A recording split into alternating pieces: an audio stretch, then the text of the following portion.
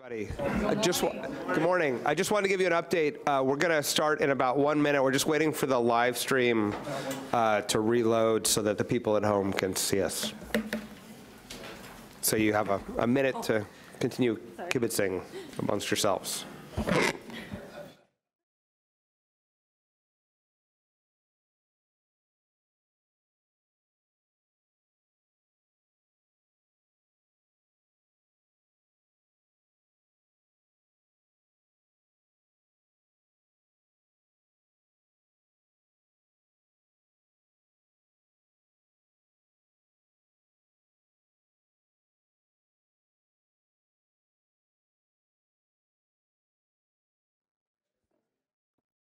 Good morning, everybody. Good morning. Thank you. Good morning. We're going to call the meeting of February 12th, 2019 to order, and I'll ask the clerk to call the roll. Supervisor Leopold. Here. Friend. Here. Caput. Here. McPherson. Chair Coonerty. Here. Thank you. And we are now stand and have a moment of silence and the Pledge of Allegiance.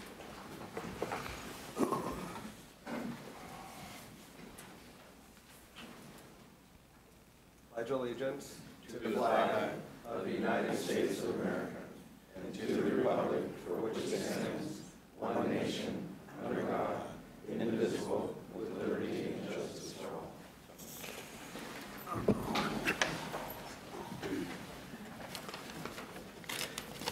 all. All right. We'll now move on to item number 3, which is the consideration of late additions to the agenda or any addition or deletions to the agenda. Do we have any, Mr. Palacios? Yes, we have 2 additions to the regular agenda. Item 9, there's additional materials, a revised attachment A, packet page 171, and attachment D, grant information worksheet, which is an insert after packet page 214. On item 10, there's additional materials. There's a replacement page, attachment C, which is packet page 225. That's all. Great, thank you. Now moving on to item number 4, this is an opportunity for members of the board to remove items from the consent agenda and put them on the regular agenda. Supervisor Friend? Nothing. Supervisor Leopold? McPherson? Supervisor Caput? No, just a comment. Well, hold on. We're going to have comments on consent agenda in the next item. This is just the removal part. Thank you. Now we're going to move to item number 5, which is public comment. This is an opportunity for members of the public to speak to us about both items on our agenda, on the consent agenda, on the closed session agenda, and on the regular agenda if you cannot stay later, as well as public comment about items that are not on today's agenda, but within the purview of the Board of Supervisors. I'm going to ask anyone who is able to please stand up, and we'll hear the comments, and please begin. Gary Richard Arnold, Chairman, Supervisors. I see this as more as a kabuki theater and a Punch and Judy show, where oaths to the Constitution are somewhat like Khrushchev talked about crackers or whatever. They're made to be broken. The long-term goals honoring Hugh DeLacy in the proclamation, honoring that communist spy swearing their allegiance at that meeting was Gary Patton and Leon Panetta. Gary Patton was the chairman of the board here, and this is one of the resolutions that went before the board. The chairman of the People's Republic of Santa Cruz, Gary Patton, and his supervisors are much too smart to become hosts and bootlickers of Marxist dictators in this hemisphere. The Soviet war machine is being built in these communist dictatorships aimed at the jugular of the American people. A new jewel movement is directed by the DGI Cuban agents, and 2 Soviet ships were docked in the harbor the morning of the coup. MiG-23s were being uncrated at their new international airport. 35,000 men from the People's Revolutionary Army with Soviet AK-47s were being unpacked. That's when this Board of Supervisors supported the coup, wanted the United States to stay out, and this board has not changed in their direction since that time. Just as the support for that communist at that time another communist, man by the name of Carl Hessler, was also put in the congressional record and praised by Leon Panetta, in addition to Hugh DeLacy, which you have maintained 2 monuments honoring that Soviet communist spy today. Mr. Hessler ran a newspaper for the Communist Party, William Z. Foster. It was called the Federated Press League. And like DeLacy, Panetta praised him. The same organizations that are involved in this movement, we had some high school kids that were attacked on the Capitol building in a phony crisis actor situation. When the rest of the videos came out, they found it was fixed. One of those supporters is the Romero Institute out of Santa Cruz with Mr. Daniel Sheehan. He also supported the beginning of the Green Movement and Power Energy Group in this particular area. We had one of his members stand here at this podium last week. Mr. Palacios, I don't know how the hell a county administrative operations officer is involved with Bruce McPherson, who's received thousands of dollars from a triple Chinese red communist agent, is moving and seizing the power of the local organization. If I had more time, I could give you more information, but this is outrageous. There is other deep state things going on here, and those people will be brought up on Predpol and Nextdoor, including you, Chairman. Thank you. Next speaker, please. Good morning, Board. Benjamin Kogan here, and just a request to inform yourselves about chemtrails and geoengineering. I know we stopped the spray for the spotted brown apple moth. Want to bring awareness to this topic, which I'm very concerned about, the health and freedom of our citizens here in Santa Cruz, and this is a global thing. Geoengineering is the science of weather modification. Also, request to know and familiarize yourself with Agenda 21, which is the United Nations mandate to take over our local politics and create it over a regionalization umbrella. We can prove this with AMBAG, Association of Monterey Bay Area Governments, Plan Bay Area in the Bay Area, and it's a balance of localization versus regionalization. And if we keep losing our local rights, we won't really have a Santa Cruz left and a leg to stand on. Also, I'm a firm no and request that we don't put treated sewage water into our aquifer, and we don't build a desaline plant that will lose the structure. We'll lose Santa Cruz to both those inauthenticities. And then also would like to, just create partnership in figuring out how we can solve this homeless problem. Maybe find a designated place of land and. So you'll be speaking about that. Speaking about the items on today's agenda. Sorry, this is just public comment, right? Free speech? Well, but if you're going to be speaking about those items, then you've spoken about them for today, because they're on today's agenda. I'm just clarifying that you're intending to speak. Issues of homelessness are on today's agenda. Oh, I got it. I did not know that. Which you're welcome Thank to you. speak to right now, but I just want to make clear that you're speaking to them right now. I was not clear on that. Okay. And so then I will not speak on those right now. But anyways, thank you for letting me voice the opinion of this to inform the masses, since you are leaders and representatives. And if I can support you in these issues that I talked, chemtrails, geoengineering, Agenda 21, and even to reinvestigate vaccines, because there are harmful side effects to that. That is my request, because SB 277 has passed, and that's not something I'm all right with. For me, it's parents that get to choose what they want for their kids to have, and if the benefits are there, then they can choose freely. But there's a risk right now. Part of the risk of vaccines is if you do the measles vaccines, you could get measles, and I've met countless parents that have had suffering due to vaccines. So appreciate it, and thank you.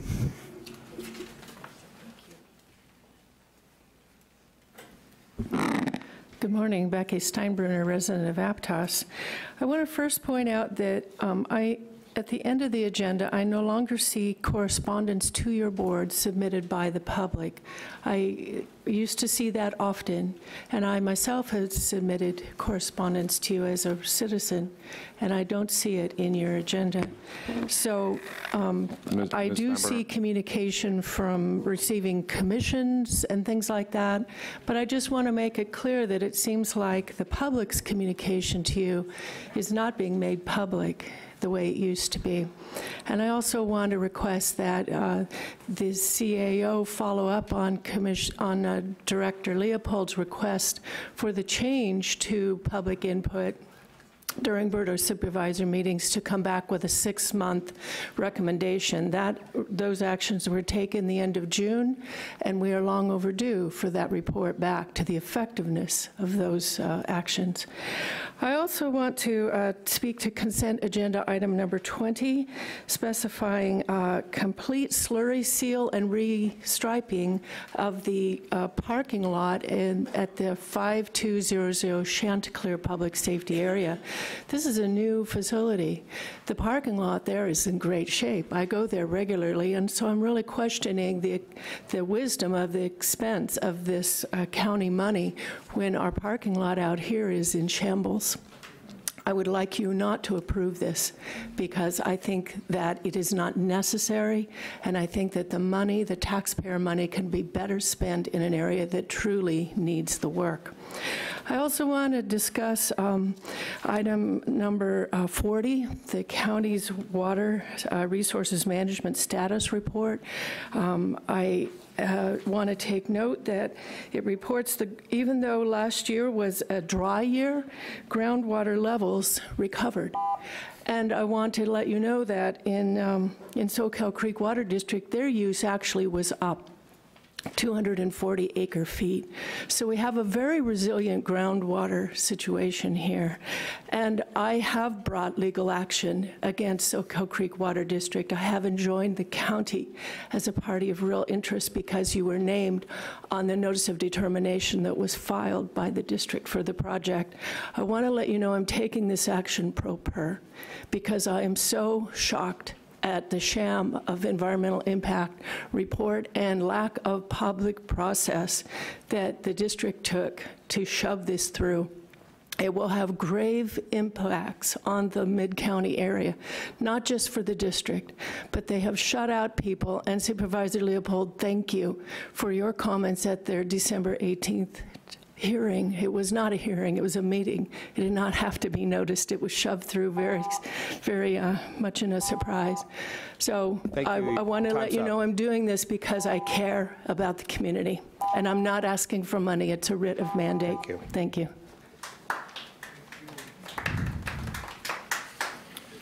Morning. Tony Crane, representing a community in Aptos regarding the second story program. We haven't received a response to our most recent letter requesting a meeting to try to avoid further actions. We, over the last year and a half, have followed the rules. We've been cordial, but we need to know if you're going to keep the promises that you had made to us or continue to let Encompass, who is a county contractor, dictate the morals and ethics by which you administer the will of the taxpayers. We've provided you over this last year and a half, actually a year and a half ago, with irrefutable evidence of malfeasance by county employees and Encompass employees, which ultimately resulted indirectly in the forfeiture of vital grant funds. Forfeited because everybody knew that they never should have taken the money in the first place and that there was malfeasance occurred in getting the money to buy this property. That property does not belong where it is, the program. Yet Encompass was allowed to retain the property they acquired by defrauding the taxpayers and lying to the public, and they continue to operate that program that you have publicly stated supervisor friend, should not be in our neighborhood. And in fact, promises were made that the program would leave the neighborhood. So here we are in 2019, and we're at wit's end. We've done everything we can. We've taken every administrative tact to try to get you to realize that this shouldn't be there, and that it arrived there in an improper and unethical and illegal manner. So at this point, if I have to reveal each and every one of these bits of evidence 3 minutes at a time at the meetings, I'll do that. I don't think anybody wants that. The evidence that we have is irrefutable. It's emails, people saying things they shouldn't have said, and it's very clear that they had no intention of ever meeting the terms of the grant that they received, and those monies have since been, again, forfeited because they could never meet the terms because it's improper, it's illegal. Please respond to our letter. I'd like to have a meeting before we, again, begin what I've tried to avoid all this time, which is legal and public announcements and things like that. Thank you. Thank you.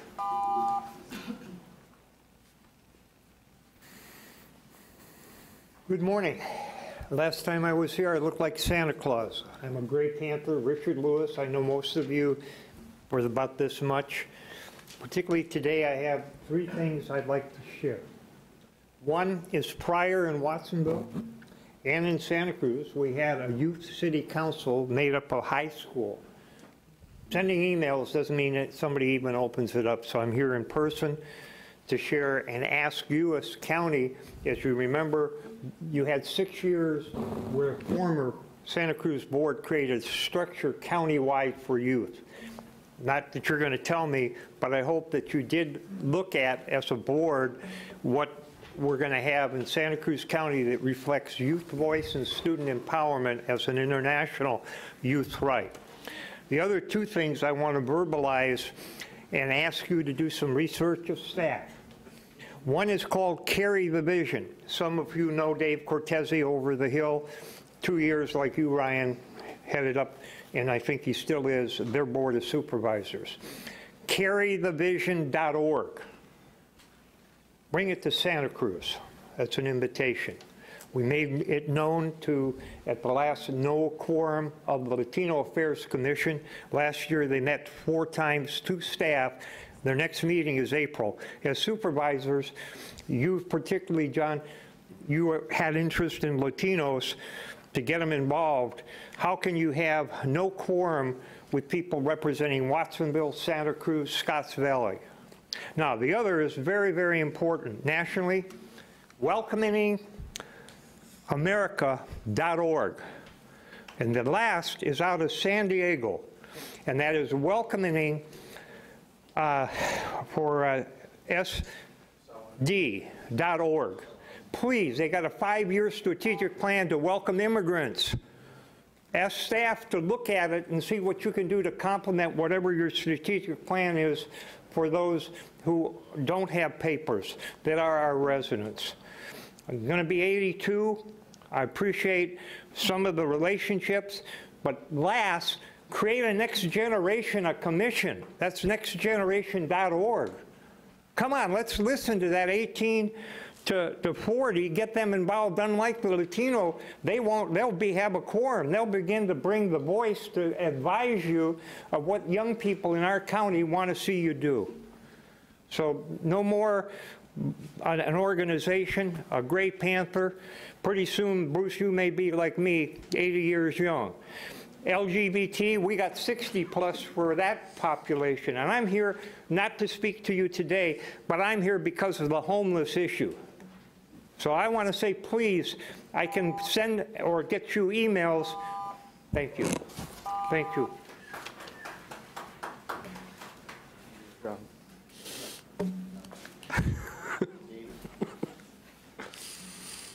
Good morning, supervisors. My name is Melissa Freebear, and I'm a local mom, a local resident, and a local registered nurse. I've worked for the county before at the jail as a nurse, at juvenile hall, and I currently work as a nurse at the state prison in Soledad. I'm here to speak to agenda item number 8 and also the homeless issue. We spend a lot of money in this town on programs to help people. And unfortunately, some of these programs that are meant for harm reduction actually harm the community more than they actually do good. So what I'm specifically here to speak about is your syringe program and the unintended consequences of not running that program correctly, okay? Your last statistics from December show that 80 of your clients were homeless. You're supposed to get a medical exemption if you pass out more than 100 syringes. Out of those clients that access the service, over 86 of them got over 200 syringes dispensed alone in the month of December. So out of 54,329 syringes, what you're calculating is that only 191 were unaccounted for. I'm here to tell you that every time I go down to Seabright Beach and our watershed, within 5 minutes I can pick up a dirty needle. That's unacceptable. As a medical professional, this is medical biohazard, and in my facility, if I missed an unaccounted 1 syringe, that would be a $75,000 fine from OSHA. So the community is fed up for a reason. You're spending money on a program and you're not running it properly. You're not collecting meaningful data on these addicts to actually show that you're helping anyone or stopping the spread of HIV or hepatitis C in this county. So I'm here to hold you accountable for the money that's spent, and I'm also here to speak on the FIT program is a great program, so put some money behind it. We already spent $25 million on 64 beds at Roundtree that's half empty. So I want Chief Mills to arrest people that shoot dope in that camp, and I want them to get access to meaningful rehab and re-entry, which we've already spent the money on. $25 million for 64 beds, half of them empty in our community. You have the ability to direct this money. These people come to me because of these failed programs at the end, and we spend $65,000 per inmate per year. Meanwhile, my daughter at Galt School can't go down to Seabright Beach with her class without being harassed by mentally ill people and drug addicts at the river mouth. I want you to do something. Thank you.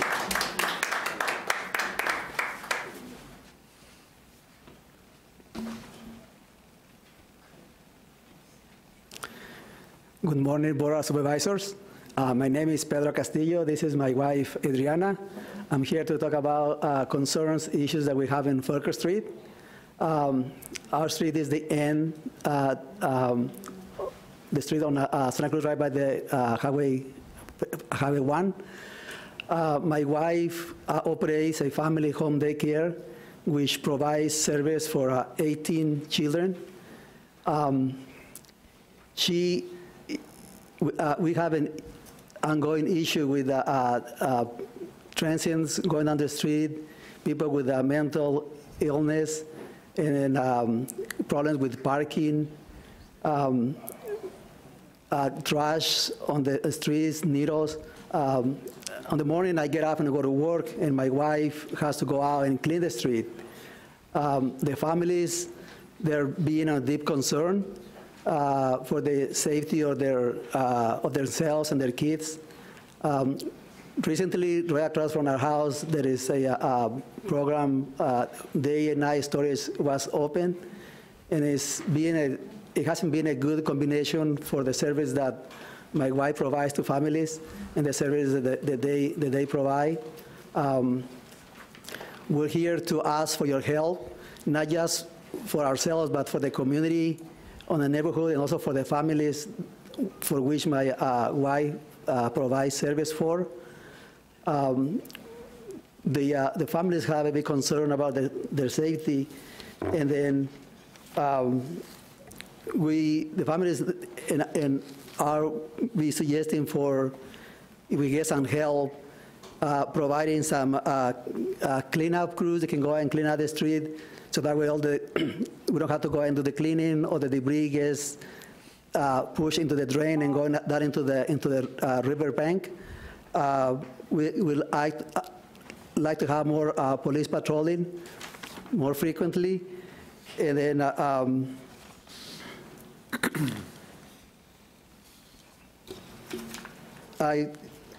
we wanted to appreciate your help and then considering our request. My wife is doing a wonderful job to provide a great service for the community, providing service for not just for the children, but also for the families, providing parents' meetings, and then parenting classes. And we really believe that to raise a child, it requires a community to raise a child. And then, so we're here asking for your help, and then we can all join as a community and then help us raise healthy children and families. Thank you. Thank you. Thank you. Good morning, Kevin Collins. I live in the 5th District in the Santa Cruz Mountains. I came down here today because I'm preparing a response to a Public Utilities Commissioner's scoping memo to my adjudicatory complaint that was heard on November 30th. And in order to do that, I needed to read Pacific Gas and Electric's wildfire mitigation plan, which this county is a party to that proceeding at the commission in San Francisco. There's an important meeting tomorrow. Whether I can attend it, I don't know, because I am forced to read this painfully absurd and long document. And I wanted you to know what's included here, because none of you would have the time for this, but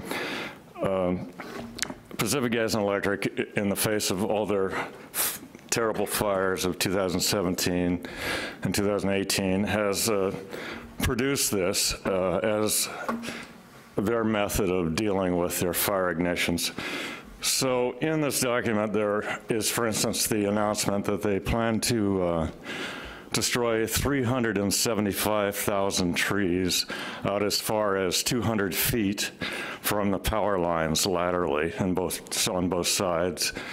And in regard to actually improving their infrastructure, in 2018, they state in this document that they upgraded 17 miles of the 25,000 miles of circuit that they run that are potentially igniting wildfire. And in 2019, they announced they're going to do 150 miles of system hardening, which at that rate would take them 200 years to, quote, harden those circuits.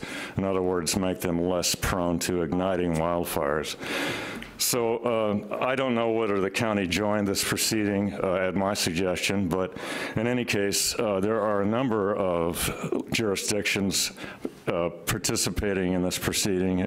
It's really important that this county take an active role and turn this around. The commission is such a bizarre agency. I've never come across anything like it before.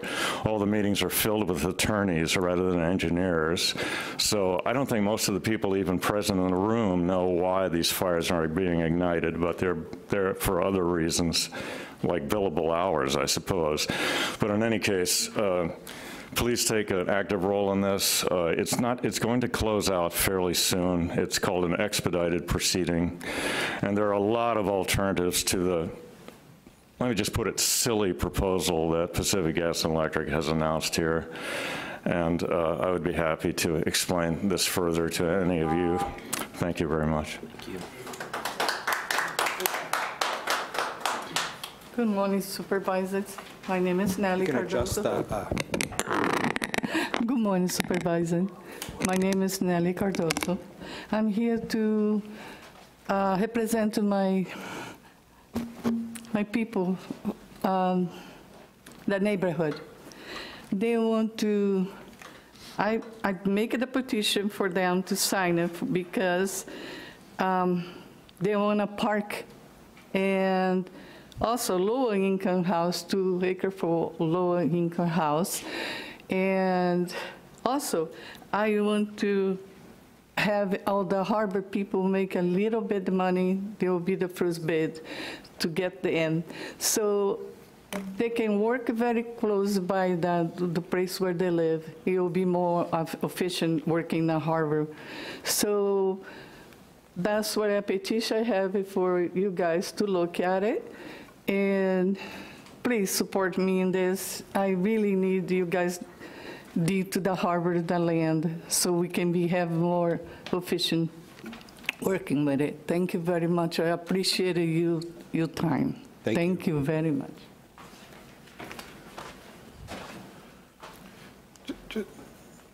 Just to follow up on what my wife said, before you had the petitions, which I think we've changed that petition maybe 3 or 4 times with input from various people. We go around and try to get signatures. A lot of people would not sign that petition because they wanted low-income housing and parking on that 8.3 acres. Before you in that, we have the law that says that you can deed that to the Port District. I think, as I've read, it says that that piece of property has to be sold, and it doesn't legally have to be sold. You can take the, and deed that actually to the port, which is something that I would like to see happen. I think Nellie feels the same way, and I think the document that the port submitted to you requests that.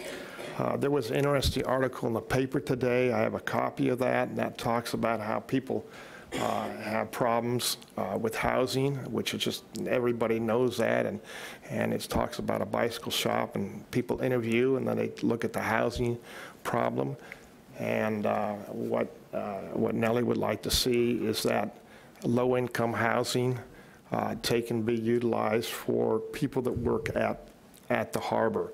That includes people that work at the Crow's Nest and people that work for the Port District, starting at possibly the lowest salaried person to have the first dibs at the low-income housing. It has a lot of hurdles, that idea, but I think it has merit. Thank you.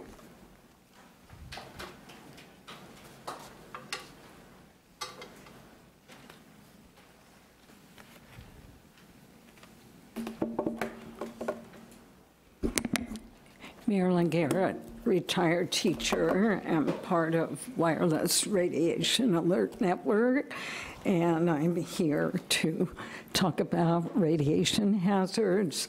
And this is a demonstration. This is an acousticom meter that detects microwave radiation from various sources. There's a sound component. The demise of the bee population is largely caused by this type of radiation.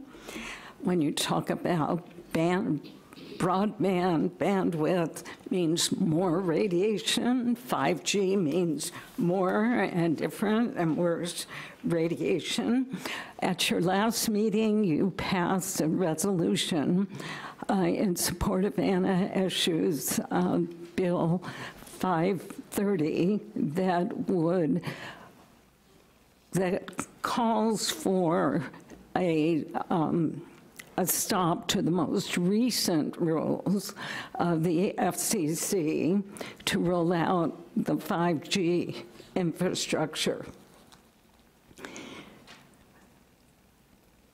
An AT&T ad recently showed that AT&T plans to have 5G in approximately 150 cities and counties in the near future, and Santa Cruz is listed.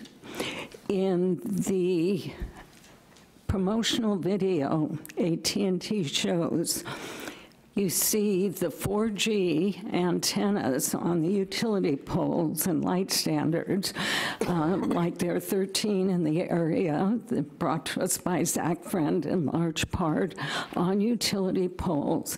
And you see the 4G antennas, and right below it is the 5G. And this is what's planned. I'm calling on you to halt this. and halt any negotiations with it. We actually need to remove the infrastructure that is causing this egregious harm of increased cancer incidence and heart problems and diabetes, a whole long list. You have been provided documented information over and over again. The county should put a halt to this negotiation for any cell towers and 5G. And a few meetings ago, I gave you a document to halt 5G on Earth and in space, an international appeal. It's essential you sign on to this. Arthur Furstenberg's been working on this as well at cellphonetaskforce.org. Thank you.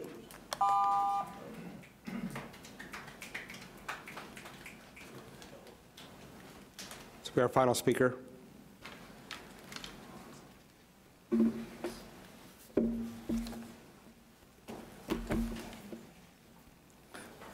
Before I pivot into my public comment, I just want to remind the members of the public, and particularly members of the establishment, from Jim Hart to the DA, Michael Mayhem, to Carlos Palacio, to Emily Bawley and Alan Timberlake.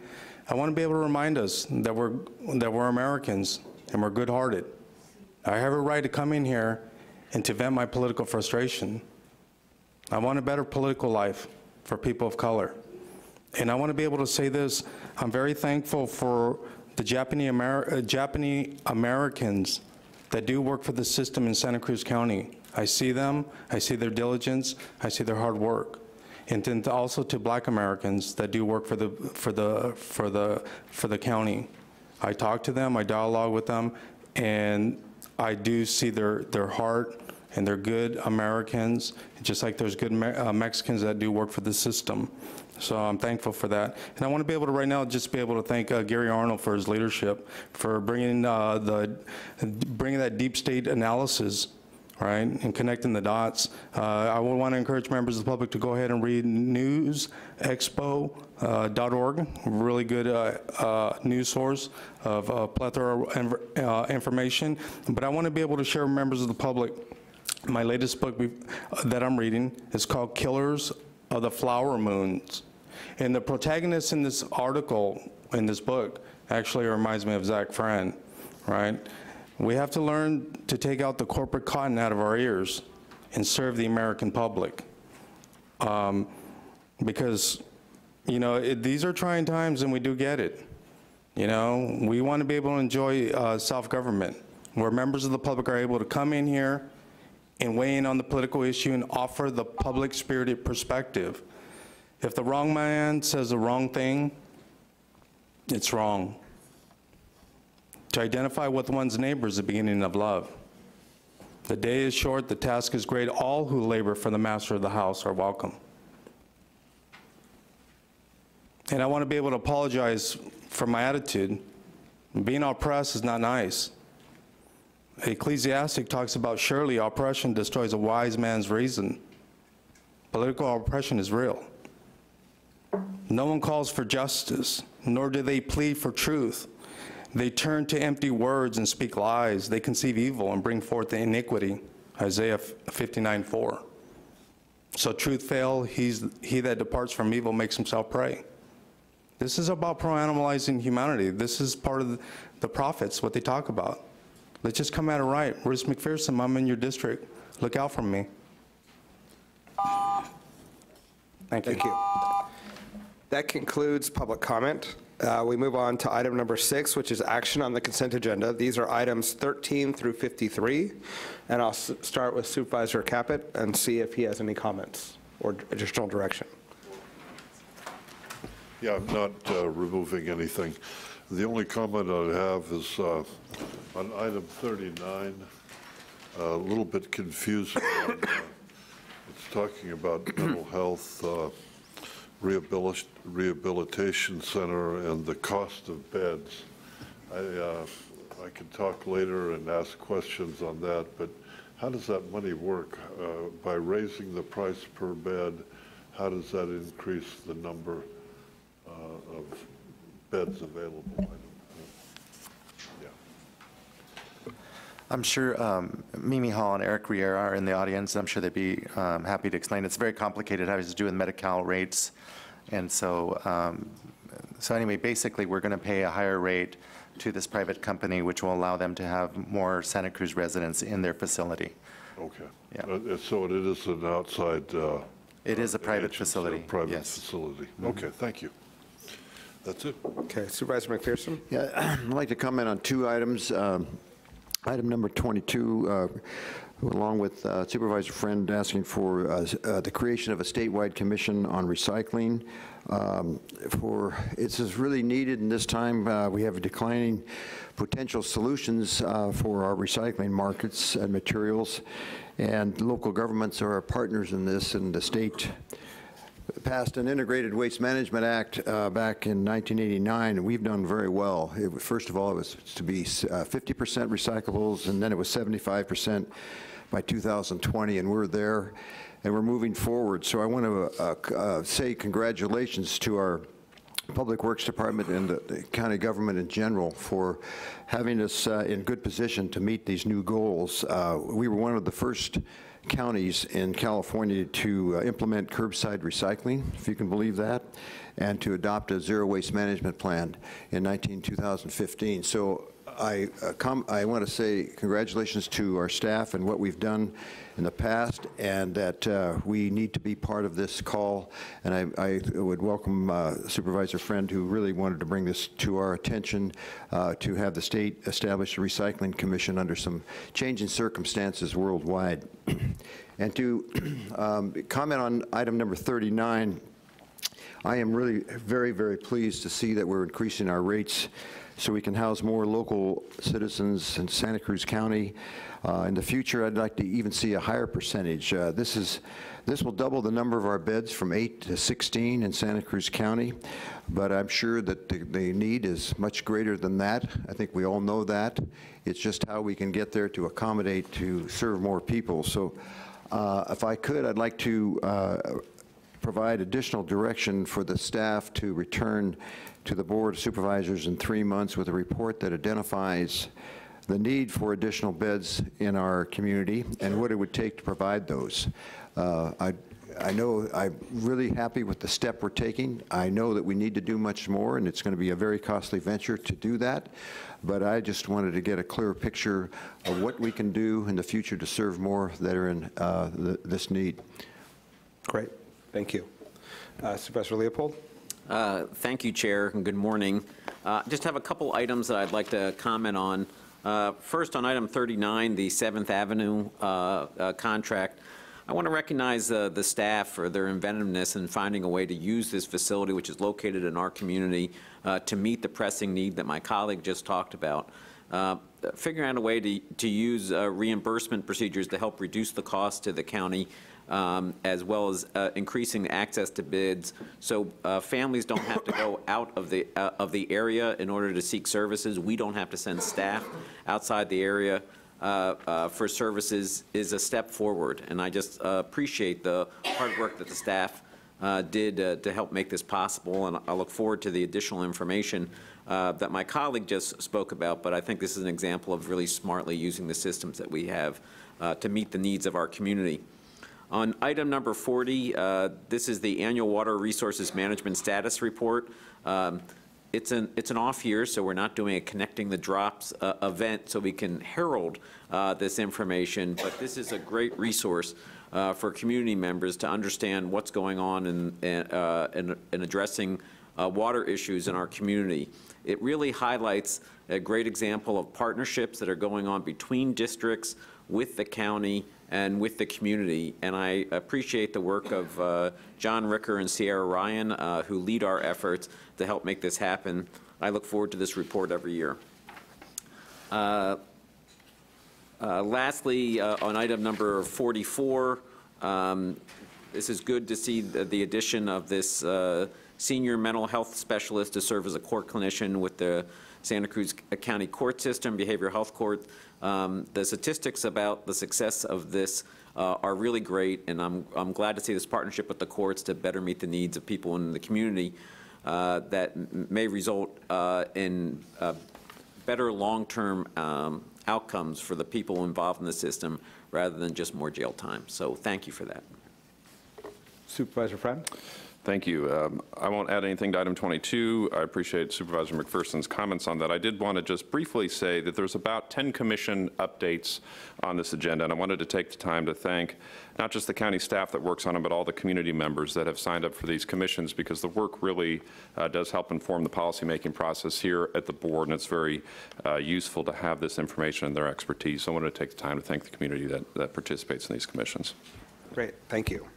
I have two items I'd like to comment on, one with additional direction and one just a comment. With additional direction, it's item number 45, which is a Health Services Agency grant authorizations. There's two potential grants that they're seeking authorization for. One is authorization for mental health wellness in Watsonville. I'd like to make sure or urge my colleagues that we approve that today. The second one is a pretrial felony mental health diversion grant. I'd like to continue that to our next meeting so I can get some questions answered. The grant isn't due until April 19th, 2019, so we have some time, but I'd appreciate that additional direction being included in the motion. And then the second item is item number 46, which is to accept Human Services Department grants for the CalWork home visiting program. And I just want to thank the HSD staff and Ellen Timberlake who lined our county up really well to be in this program that will get more public health nurses doing home visiting for moms and babies and improve the outcome for not only the moms and babies, but the entire community in the process. And this makes our NFP program, a Nursing Partnership Program, and Thrive by 3 program much more vibrant and sustainable into the future. And so thank you for your work in our county and statewide. I'd now be open to a motion. I'll move the recommended actions with the additional direction. Second. Okay, we have a motion by Friend and a second by Leopold. All those in favor, please say aye. Aye. Opposed? That passes unanimously. On item number 7, this moves us to our regular agenda, which is item number 7, which is a public hearing to consider affordable housing and property disposition agreement with Habitat for Humanity of Monterey Bay for the Housing Successor Agency site at 2340 Harper Street, Santa Cruz, and Section 33433 report as outlined in the memorandum of the Planning Director. And I believe we have Ms. Conway here to give us an overview. Yes, good morning, board members. Julie Conway, Housing Manager, here with Suzanne Issei, the Principal Planner for the Housing Section. As you know, the Affordable Housing Project at 2340 Harper Street was approved on January 29th. The project has now been named Rodeo Creek Court. With the entitlement phase of the project complete, the project is now working towards its submitting for its final map and its building application. The purpose of today's action is to enter into a property disposition agreement with Habitat for Humanity Monterey Bay that will define the terms of its use, the use of the property for an affordable housing purpose. Suzanne Issei will introduce the public hearing. Good morning, Chair and Board. As Ms. Conway mentioned, we are here today to review the Affordable Housing and Property Disposition Agreement, as well as the Section 33433 summary report that's required for disposal of former redevelopment agency and housing successor agency properties.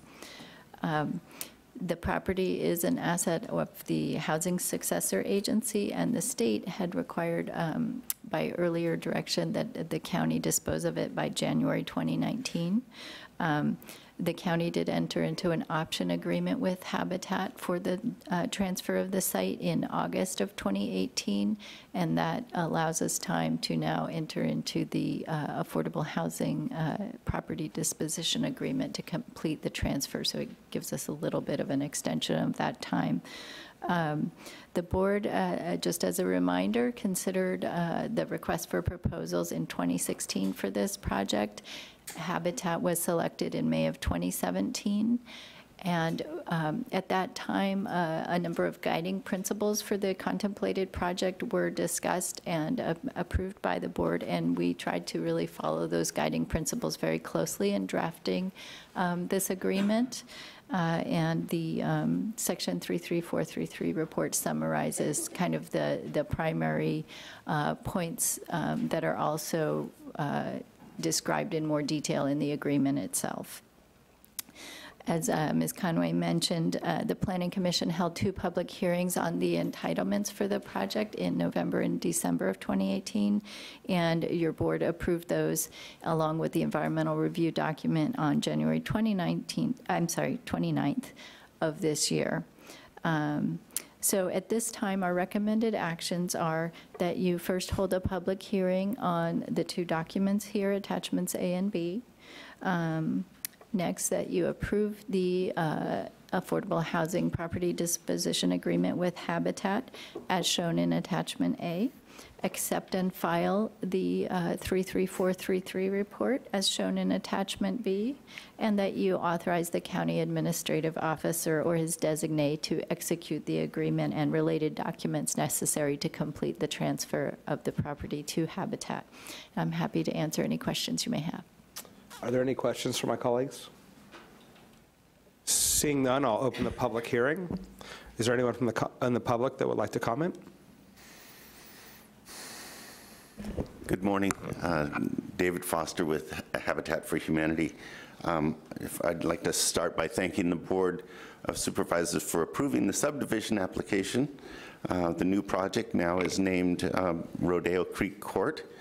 Yesterday, we met with the Public Works staff and the Fire Chief, Stephen Hall, to discuss issues related to fire safety. Some minor changes have been agreed to, including the increasing the radius and the turn as you come into the property, relocating the fire hydrant so that it's closer to Harper Street, and marking the Harper Street roadway in front of the development site as a no parking area. All of these suggestions have been incorporated or will be incorporated into the final plans and the CC&Rs for the project. The disposition agreement includes a careful preparation of the development timeline for the project, and we wanted to have an aggressive timeline, but we also wanted to be careful that Habitat can still follow its tradition of using community volunteers and the homebuyers themselves in the construction building process. I think that the timeline that we have now is a good one, and we want to, I did want to correct misinformation about Habitat's performance on the 7-unit Los Esteros Court project. We're actually on schedule for that one. We've never come back to the county for an extension, and we're in the framing process on the 6th unit there and about to begin construction on the final home as soon as the rainy season ends. We will fully anticipate meeting the project's completion date by March of 2020.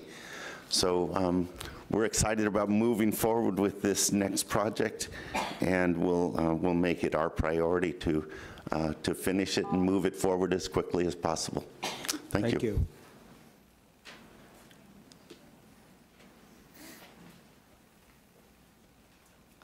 Thank you, Becky Steinbruner. I'm happy to hear that Habitat for Humanity has indeed met with Central Fire Chief Hall to address many of the concerns that I am aware of that the neighbors have. And I really want to point out that when we do dense infill like this, that we do really need to consider the impacts on existing residents. We do need to try and follow the sustainable Santa Cruz County plan, even though it's still held up in environmental review.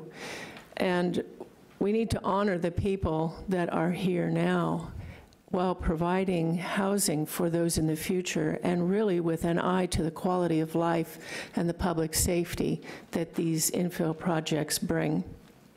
I think we need to try, even though the Sustainable Santa Cruz County Plan is not approved, I think we need to try to uphold these infill along the transportation corridors to reduce the need for infrastructure that is clearly broken in our county. Thank you very much. Thank you. Are there any other speakers? This will be our final speaker. Chair, Mr. Huerta. thank you. Chair, Supervisors, Matt Huerta with the Monterey Bay Monterey Bay Economic Partnership. About to also say the Monterey Bay Housing Trust Fund, because that's certainly one of our initiatives, and we're really pleased to partner with the Habitat for Humanity deal, and we want to make sure that we're there as a partner long-term. There may be several phases involved. There's tons of funding that's needed, volunteers, a lot of effort here to make sure that the homes are affordable at the levels that are required here as part of this partnership with the county and the redevelopment funds and history of the site, as you've mentioned before. So it's very intense, and again, we intend on making sure that we're there for the short-term financing if they need that, and then also to help facilitate any additional soft financing for the home buyers down the line. And this should be a very important and, again, deeply targeted development for the community. Thank you. Thank you. That closes. Ms. Garrett.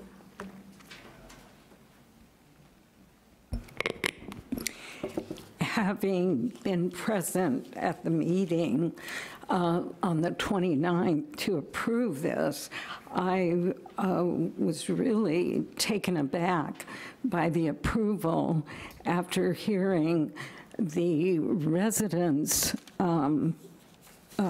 complaints about the negative impacts to this whole street. Narrow, and you, Supervisor Leopold, spoke of how you'd walk that street. It just did not seem appropriate, and I feel like we're kind of living in myths here, like this is affordable housing, when there's so many people who don't have any housing. It's, you know, I keep thinking of that bumper sticker. It'll be a great day when the schools have all the money they need and the Air Force has to have a bake sale to buy a bomber.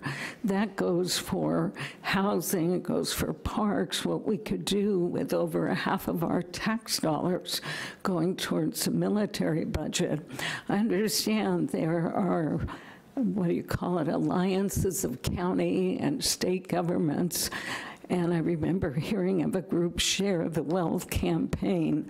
I'd like to see you advocating for redirecting money that is going in a gargantuan way to the military industrial complex to housing. I am talking about this in context, and I noticed you only interrupt this 77-year-old woman who tries to put things in context and speak for the well-being of the community.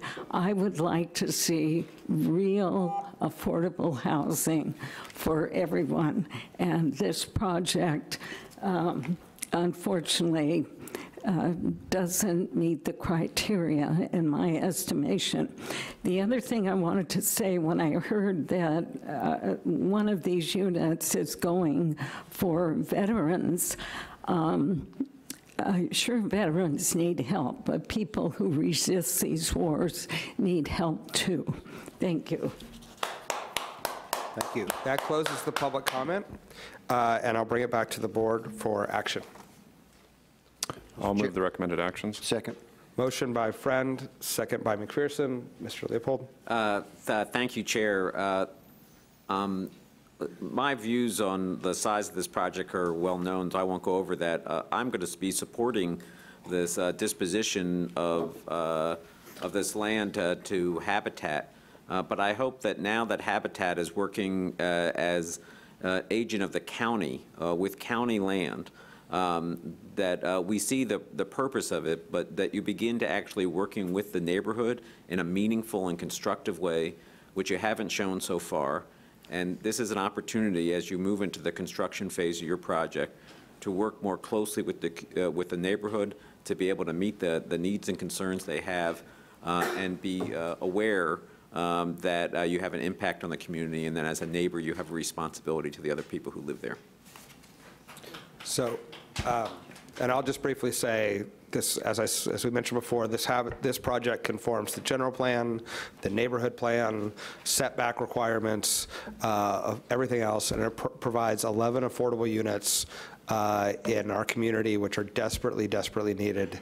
And I'll thank Habitat for their work to bring this project forward in alignment with the county's policies and goals. So all those in favor, please say aye. Aye. All those opposed? That passes unanimously. Thank you. We're now moving on to item number 8.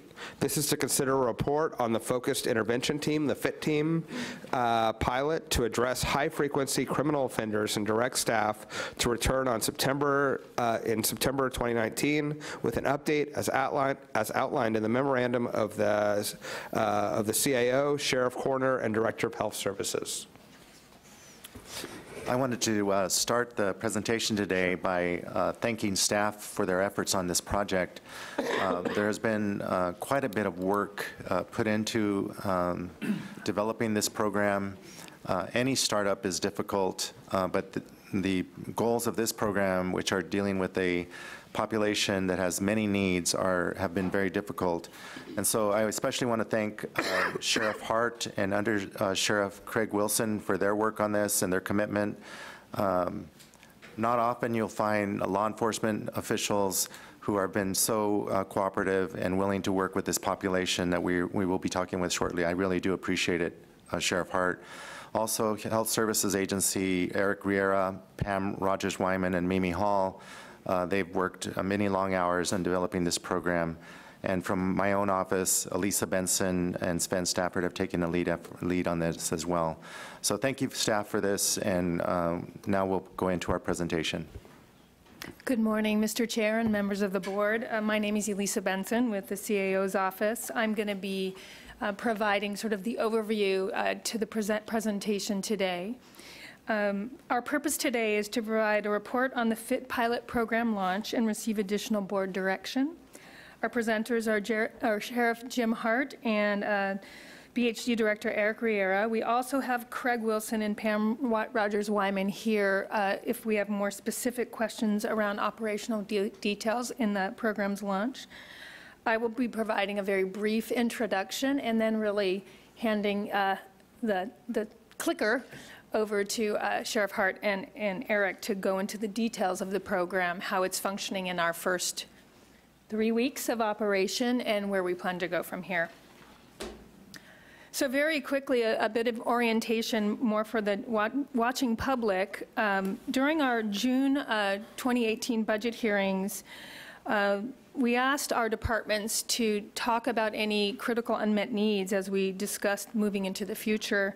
Sheriff Hart and Eric both identified critical unmet need in the area of folks in our community, generally high-frequency criminal offenders who were acting out in threatening manners, in a real threatening and aggressive manner, and don't appear to want help.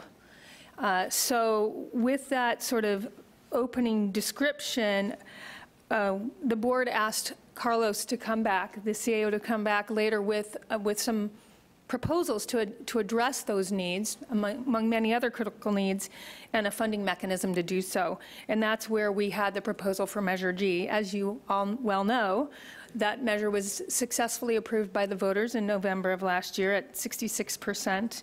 And that new funding allowed us to start some different programs, including additional shelter dollars and investments in our parks. So the FIT pilot, the Focused Intervention Team, really is a shared and joint initiative between the Sheriff and HSA's Behavioral Health Division to enhance community safety and really increase our success in bringing high-frequency criminal offenders into treatment. I'm going to talk a little bit about where the basis we're building this program on. And this is really a history of collaboration between the Sheriff and HSA, in particular, around addressing the need for partnership between law enforcement and behavioral health. And where this started was with the introduction of our crisis intervention team. Again, a little bit of background for the watching public. Crisis intervention teams is a methodology that's, gosh, started in the late 80s out of Memphis, Tennessee, and after a critical and tragic event in their community, and it really initiated a program of training of law enforcement and actually many first responders into how to better respond in the field to situations involving behavioral health and mental illness in particular. And it really is the start of where that team approach between law enforcement and behavioral health began. Here in the County of Santa Cruz, that nationally recognized model was customized between the sheriff and behavioral health for a specific curriculum, and that training of our law enforcement officers was then combined with our mental health liaison program. So we don't just have a CIT training approach, we have a CIT program in this community, and it's extended both to City of Santa Cruz, the mental health liaisons there, as well as Watsonville, and then within the unincorporated area. As we talk about FIT, the pilot, it is really building off that, what I would call reactive crisis model, and taking it to the next level. It takes this generalized approach and takes it into a proactive and intensive focused delivery approach with a segment of the population that has demonstrated being resistant to treatment and change. As you learn about the program today, I think the level of integration between law enforcement and behavioral health from start to finish in the program that we envision is quite remarkable. So with that, I'm going to hand it over to Sheriff Hart. Thank you. Good morning, Board. Jim Hart, Sheriff Coroner. And I just want to give you a little bit of a background on the FIT program. This is a uniquely designed program between multiple agencies, and that's Sheriff, Behavioral Health, and CAO. And it involves 3 police officers, and that's one sheriff sergeant and 2 deputy sheriffs, 3 clinicians from mental health, and an administrative aide who is collecting data. And it involves intense field supervision with this team when people are out of custody, and it involves interventions at the jail as these people cycle through the jail system. We're working in a fast-track custody assessment, service, and treatment plan, and what I mean by that is that oftentimes when people come into the jail, there's a process. They have to go through a classification process, they have to get housed, and it takes a while to get them into any level of treatment or work with clinicians, whereas this group of people are fast-tracked right into a housing unit, and services are delivered within the first 12 to 24 hours of them being admitted into the county jail. The court system is determining their custody status at arraignment, and so we will be holding these people in custody until arraignment, and then it's up to the court to determine where they go from there. And we've done a lot of community engagement, and there's been a lot of participation from community groups. From the very start, when we started the Measure G campaign, I know that I've been to many presentations and community groups, talks with community groups, as well as individual business owners and people. And so we've received a lot of input from key stakeholders, and I think we've been able to design the program around that. And then we will have we'll have independent program evaluation with Applied Survey Research. They're on contract to evaluate this program. So I mentioned outreach. These are just some of the groups that we have met with.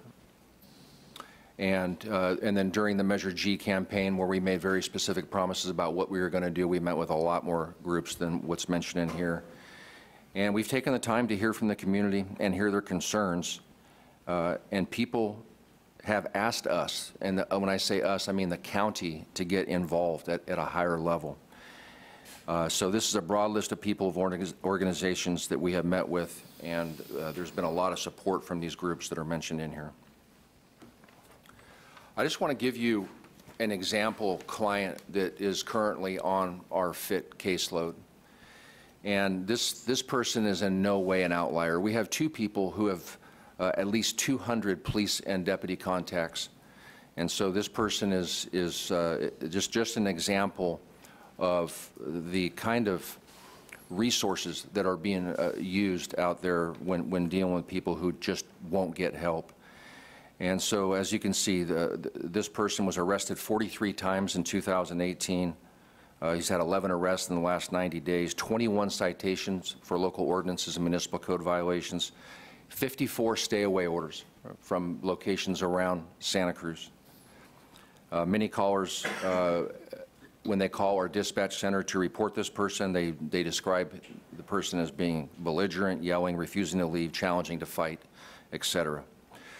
Recent arrests are mostly around substance use, drugs, alcohol, and then also some associated crimes, resisting arrest and trespassing.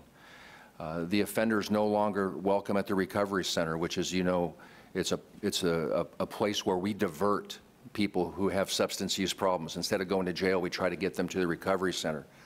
But this person's behavior is so outrageous that not even the recovery center is able to manage him, so the person has to go to county jail. And then this offender is also absconded from court-ordered treatment. And in many ways, this is just an example of the way that these people are calling out for help. When they have this many contacts with sheriff, police, EMS, fire, you can imagine the level of resource that it takes us to manage this one person when they are out of custody. As far as referrals and capacity, you can see on there that we have 3 or more law enforcement contacts in the last 90 days. And then there's some other information on there. But what I really want to be clear on is that it's way too early to talk about results. We're only on week 3 of this program. And we're going to come back to you in September and give you an update on 6 or 7 months of information.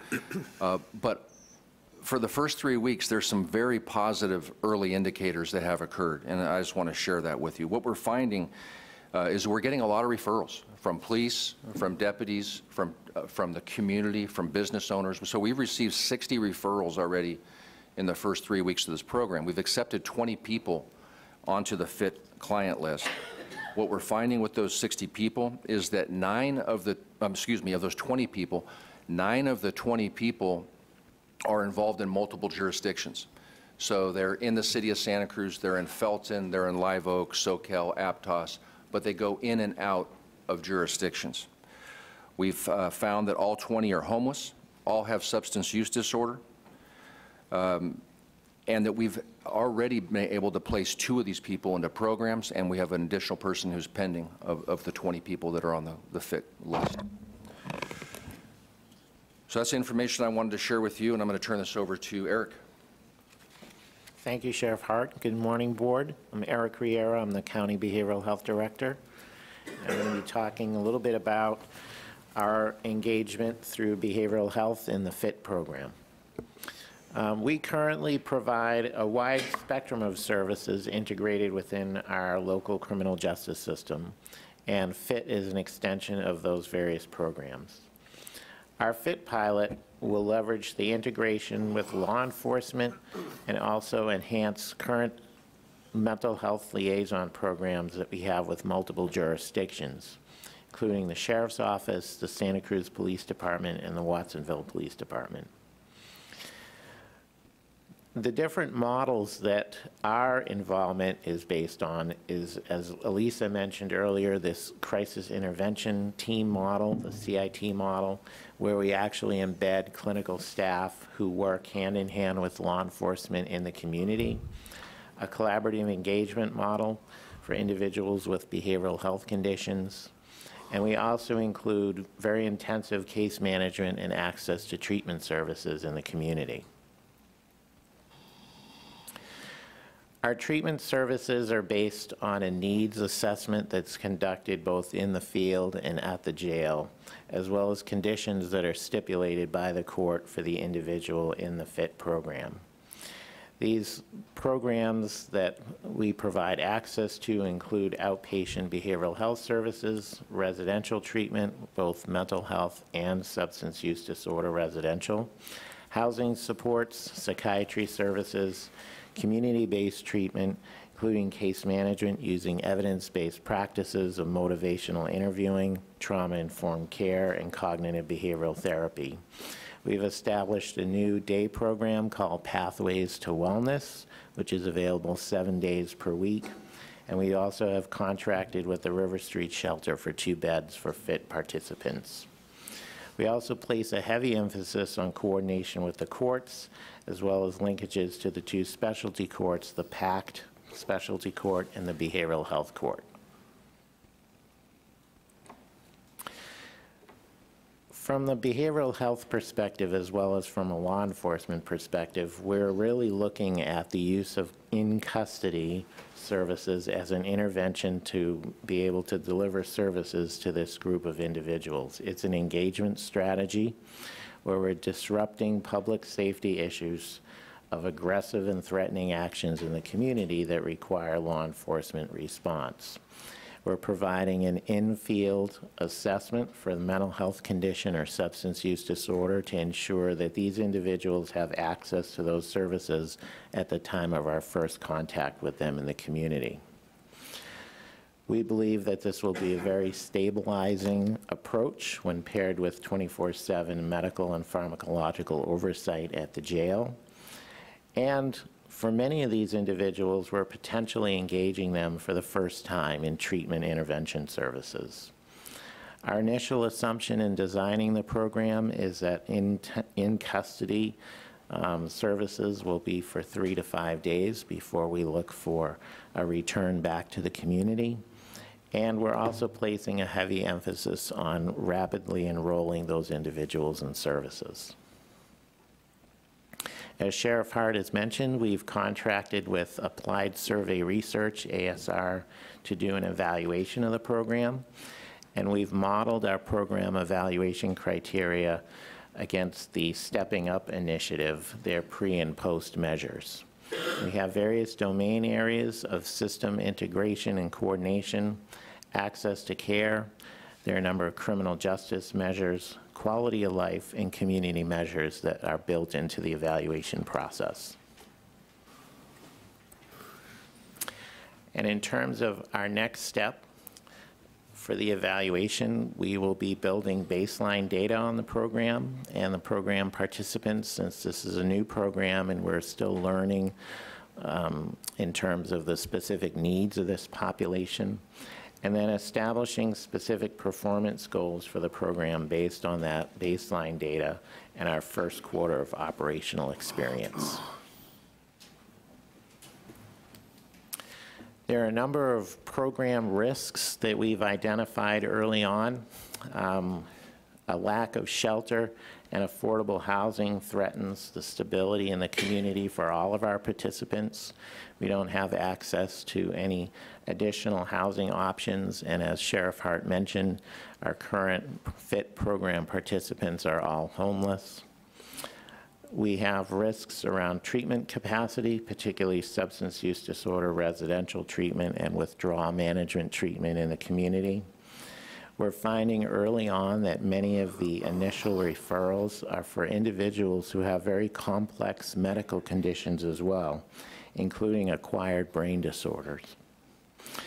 And difficulty measuring community perception of safety and harm reduction benefits. We're still working with our evaluator to develop some strategies around that. Okay, so it's back to me. As mentioned, we are planning to return to the board with a report on our baseline data and how the operations are going in September 2019. On the slide, there's a quick summary again of the program, and I would want to just summarize our goals for the program. It really is to reduce criminal activity and associated community impacts, increase linkage to services, and increase treatment compliance and success for the individuals in the program. With that, we would welcome your questions. And do we have any questions? Supervisor McPherson. I'm really pleased to see this focus intervention team being launched, and I know it already has a number of participants, as was mentioned. This was a critical part of Measure G that was passed by voters last November, and I know that our community supports this type of collaboration between the agencies of law enforcement and health services. I think it's a tremendous example of how we can get some of our departments to work together, and they're very willing to do that, and they're excited about doing that. And this pathway into this program really is through law enforcement, so brief periods of incarceration will naturally be part of it. I know that when I was on the campaign trail supporting or advocating or explaining, I should say, Measure G, that said this is really an efficient way to address some of our most critical needs in law enforcement and some of the so-called troublemakers in our community. But the idea is to work with some of the most challenging people in the community and move them from the jail into substance abuse and mental health treatment, and hopefully into housing. We have some big problems here. We know there are some folks that we've seen time and time again that are in disorderly conduct out there, and I think this is a reasonable and a sensible way to go about it in a collaborative effort. And I really want to say congratulations to the sheriff, the behavioral services, and CAO's office for doing this. This is one of the most pressing needs that our community at large wants us to address, and I'm glad we're going at it. Supervisor Caput. I'm glad to see we're addressing a big problem that's probably facing a lot of people in not only our community, but everywhere. Maybe quickly, it is a pilot program, and it's what, matching funds from where, and how long will those matching funds last? Let me speak to that. This program is entirely funded from the general fund and the additional resources that Measure G provided. So it is a county-funded program. Okay. Although some of the programs are funded through existing programs in the Health Services Agency. So when we refer folks to mental health treatment, substance use disorder, those are some existing federal and state funds as well that we are leveraging. Okay, and that's what we have now and will continue? Yes, okay. It will. And then how does it work? We have let's say three, it says peace officers, those would be sheriff deputies we're talking about, or also they would work with the city of Santa Cruz, Watsonville, and Scotts Valley, Capitola, city police also? So there's a supervisor, so a sheriff sergeant and 2 deputies along with 3 mental health clinicians and an administrative aide, and so they work as a county team in the unincorporated area as well as the 4 cities. Okay. Now, if there's a call or there's a need, a clinician would not go out on his own or her own? Yeah, there's been a little bit of confusion on this issue. These people, this team is not a first responder team. This team is working off of a caseload and a client list. And so if Santa Cruz PD has a call for service, Santa Cruz PD is going to handle that. Our people aren't going to jump in and take that call if they're in the area. Now, of course, if there's violence or a case that more police are needed, of course our people are going to help. But on the day-to-day routine calls, our people are working on a very specific client list in the county as well as in the cities. Okay. And in the case of one person was arrested, what, 43 times in 2018? Yes. Yeah. Just to give me an example, how is this going to help him, I'm assuming?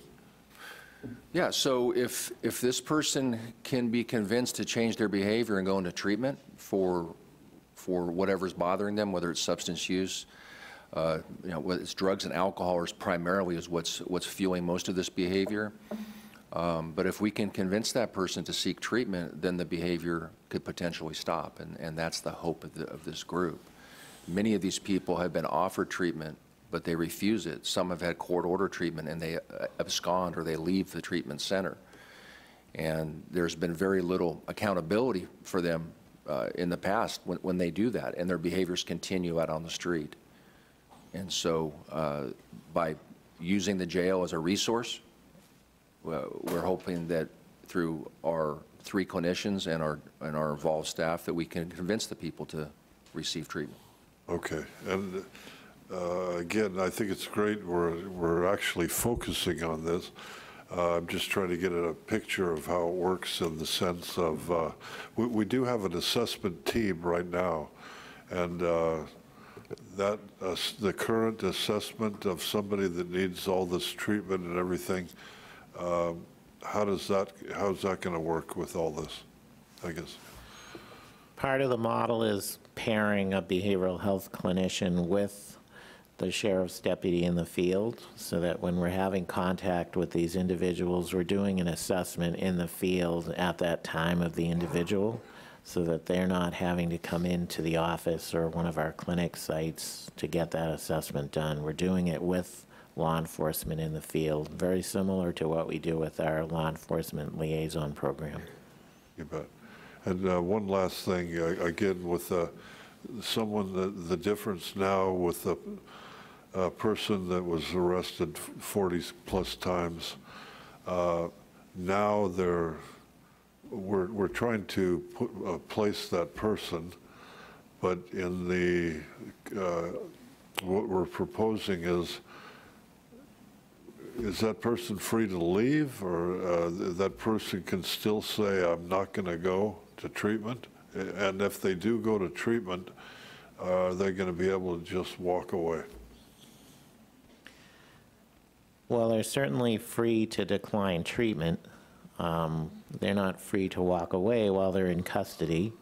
And the court certainly has oversight in terms of ordering the person to follow a specific plan following their release from the jail. But we're hoping that by using these various evidence-based practices, such as motivational interviewing, we're able to better meet the person where they are. They've had some time to sober up at the jail and have a discussion with us about what we see their needs are and what they see their needs are. And we're hoping that we have a chance to engage them in a different way that we wouldn't have if we were trying to work with them in the field and they were intoxicated, for example. And that's why, basically, I'm for the program. I think it's wonderful, where they're going to get more attention, more professional help, and it's something we need to do. Thank you. Thank you. Thank you, Chair. Thank you for the presentation, and thank you for the thoughtfulness in putting together the program. I've spent a lot of time with staff asking a lot of questions about this to better understand it. We invested in a program focused on the downtown a couple years back, and after evaluation, we found that the one metric that we could point to was that people spent more days in jail. And we decided to redesign the program to better meet the needs of the community, because that doesn't break a cycle, that just provides a way station. And so when I see that in this program, we're going to do some flash incarceration with folks to get them help with clinicians inside the jail, I'm wondering, Mr. Riera, if we'll talk a little bit more the case that the sheriff brought up about a person who is clearly a repeat offender, also has been placed in a treatment program, but hasn't been able to complete that, and has been resistant to our other sort of less intensive center, like the sobering center. What might we expect to happen with that person once inside the jail for the 3 to 5 days? I think to begin with, there'll be a new assessment of the individual and a treatment plan developed with the individual in terms of next steps. We'll be working with them to get them to the point of treatment readiness, and that can take different periods of time depending on where a particular person is at relative to their substance use, for example. And one of the key differences is that when they return back to the community, we'll be doing proactive engagement with law enforcement in the community.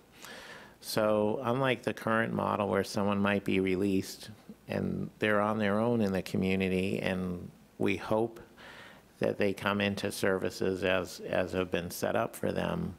They'll actually have frequent contacts with a sheriff's deputy and a mental health clinician who's working with them to help remind them of the plan that was developed and the importance of engaging in that plan.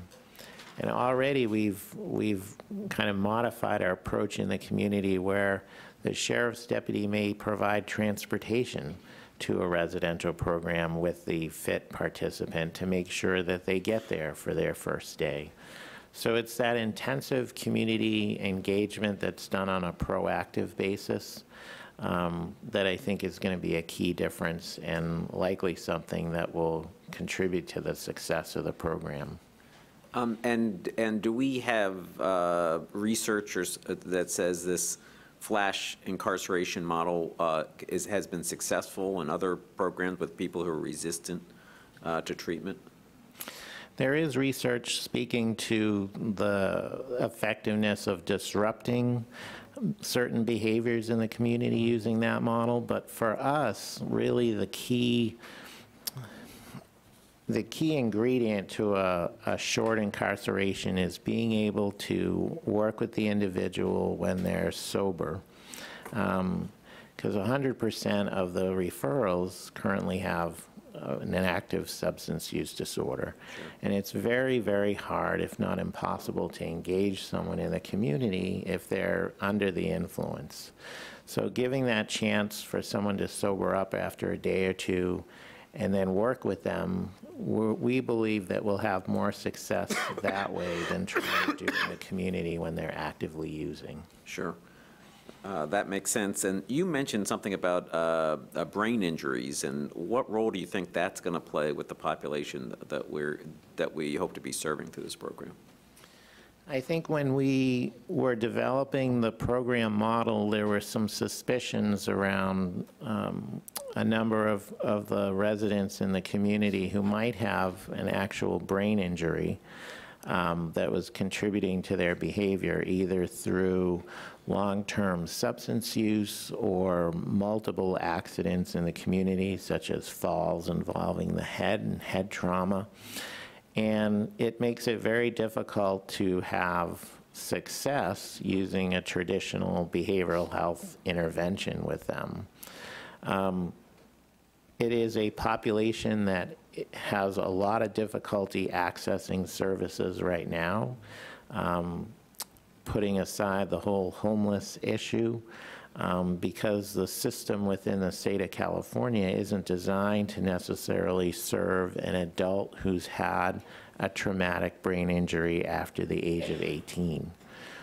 There is some legislation looking at a study committee for this specific population, and we are hoping to help inform that study committee, but also potentially be a pilot site for the state to develop some programming specific to this population. Is there an assessment that we can do when someone's in the jail to assess for brain injury that doesn't require an MRI or something as intensive as that? There is, and we have access to psychologists who can do neuropsych testing and help make that determination or help inform that determination. So, and you talked of that in your presentation that for some of these people this will be the first time that there's an intervention. But as the case, I'm not sure what we've seen so far with the 20 people who are in there, whether they are really people who haven't had the opportunity or haven't been suggested for treatment in the past, and these are really first-time intervention. The example obviously wasn't somebody, but I'm wondering what we're seeing so far. Well, there is one person, for example, who was recently engaged in the program that has been in the community for a while, but we've had no contact with this person.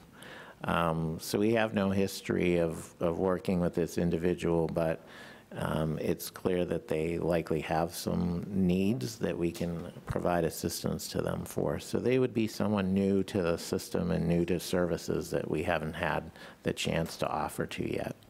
I was interested to note in your write-up about connecting people with existing services, everything from CalFresh to healthcare services. And do we see the safety net clinics playing a role in being helpful in addressing the needs of the people who will be in this program? Absolutely, and I think we can expect that the majority of individuals that we come into contact with likely aren't accessing primary care services either. And a significant portion will likely have significant medical issues that haven't been addressed historically. So that's a key priority, is to also provide access to those critical health care services for this group. And have we reached out to those safety net clinics or the HIP Council, the Health Improvement Partnership Council, to talk about what role that they could play with these clients?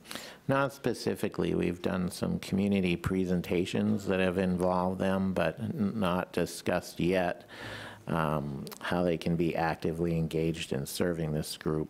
As we get more information and we figure out better in terms of what the needs of this population are, we'll be sure to connect with those safety net clinics to help us.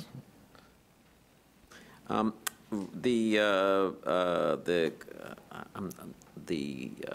trying to remember what her exact title is. The courts coordinator who does all the specialty courts coordinator recently received a grant to do this system intercept mapping, which is one of the things that the Stepping Up initiative recommends that communities do to identify where there might be gaps in services or to how to strengthen services. That process will be running in parallel to the startup of this program, but it might provide great information about how this program could better effectively meet the needs of the community. Are you open to making changes in the program based on that mapping exercise, which I think county staff will be involved in, to better meet the needs of the community? Absolutely, and we actually participated in providing support for that application. So I think, as you know from our history, we're very open to taking a critical look at all of our programs and strongly emphasizing any way that we can improve them for the future. And this will be no exception. So one of the key parts of this, which is beyond the scope of this program, but seems to me plays a critical role in the success of this program. You brought up two things. One is that all 20 people who are currently in the program are homeless, and one slide referred to housing support. What kind of housing support can we offer those folks through this program? Well, we will work with them as we do all of our other clients and work to get them into stable, supported housing in the community. If we're successful with that, we'll continue our engagement and our involvement with them in their apartment or their particular housing program that we can connect them to. Yeah, it's a big challenge. If just looking at 20 people, finding housing for 20 people is going to be a big challenge. So. But it seems critical if we want people to address their substance use or even behavioral health issues. Our housing first strategy is to get that roof over that person's head. Absolutely. But we don't all, as I say, it's beyond the scope of what this program can do, but it seems to play a critical role in whether we'll be successful in this effort. It's going to be very hard for folks to maintain their sobriety in the community if they're still living on the street. Yeah. Absolutely. Yeah, I think it's going to be, you know, I've gone round and round with staff, you included, about trying to figure out some clear metrics about how we would measure success in this program. And I will be asking us to take a look at, you know, whether we're getting people into treatment, how long people are spending in jail, and whether their decrease in criminal activity is directly related to the number of days spent in jails. That's what we found in the previous evaluation. And we said we didn't think that was a good strategy. And so I'm hoping that we have a stronger set of goals that are measurable that we can look at, because as we invest $1 million into a program, it would be good to know that we are making an earnest attempt. I think this is a committed attempt from people who really care about meeting the needs of the community. And I think we should be clear about what we might actually expect in part of this program and have some measurable outcomes that we can show that the investment of the public funds is making a difference in the community. We absolutely agree. Yeah. Thank you. Thank you. I'll be brief because I know people have been waiting patiently to speak on this and other items. Very briefly, I just want to thank Sheriff Hart and HSA staff for bringing this together. It's a commitment that we made, and the CAO staff. It's a commitment that many of us went out to the community and made for what is the single most important issue facing my district, which is real fear and a lack of public safety in our public spaces. And so the fact that we were able to keep our promise and get this program up and going and already showing results. I've already heard from a constituent who was being terrorized in his neighborhood, and there's been a fit client, and the intervention has worked to reduce it. That early indication of success gives me a lot of hope. And I'll just say, finally, that I look forward to seeing all of ASR's metrics. The primary metric for whether this program works is a reduction in criminal activity by these clients. In my experience, by the time somebody is cited or arrested, there's already been dozens of people impacted by that behavior. People have been victimized, they've been terrorized, they've been repulsed as they're just trying to live their lives or open their business or work in a business. And so focusing on these efforts so that we have fewer of those events and fewer of those arrests will be the primary way that I think this program should be judged, and we should be looking at the model of success. So now I'm going to open it up to the public to speak. Anyone who's interested, please line up if you're able, and 2 minutes per person, please. As a former jail nurse, I'd like to offer some more suggestions. First of all, if you want to talk about metrics, let's talk about medication being on board within 24 hours of coming into the system. Right now, you contract with California Forensic Medical Group, which is a private for-profit corporation. Inmates are not getting their medication, they're not getting their psych medication or their medical medication within 24 hours of entry into the jail system. Your sobering center cannot offer meaningful detox to these hardcore clients, as evidenced by your own program. I'm really excited for this program, but my suggestion is that you actually put nursing care behind it, meaning the nurse that actually administers the medication follows through with the client and actually provides mental health nursing and referral. So if you want to actually see if the program is working, you need to look at medication refusals. You need to look at, did this client receive their psych medication, their medical medication within the first 24 hours of accessing the system? Referrals. Follow up on the referral. We have no referral system at the jail to actually connect. Are these people actually followed through with? We don't have electronic health records. You cannot follow through. You have no idea what medication these people are even taking, only based on what they tell you when they come into the system, okay?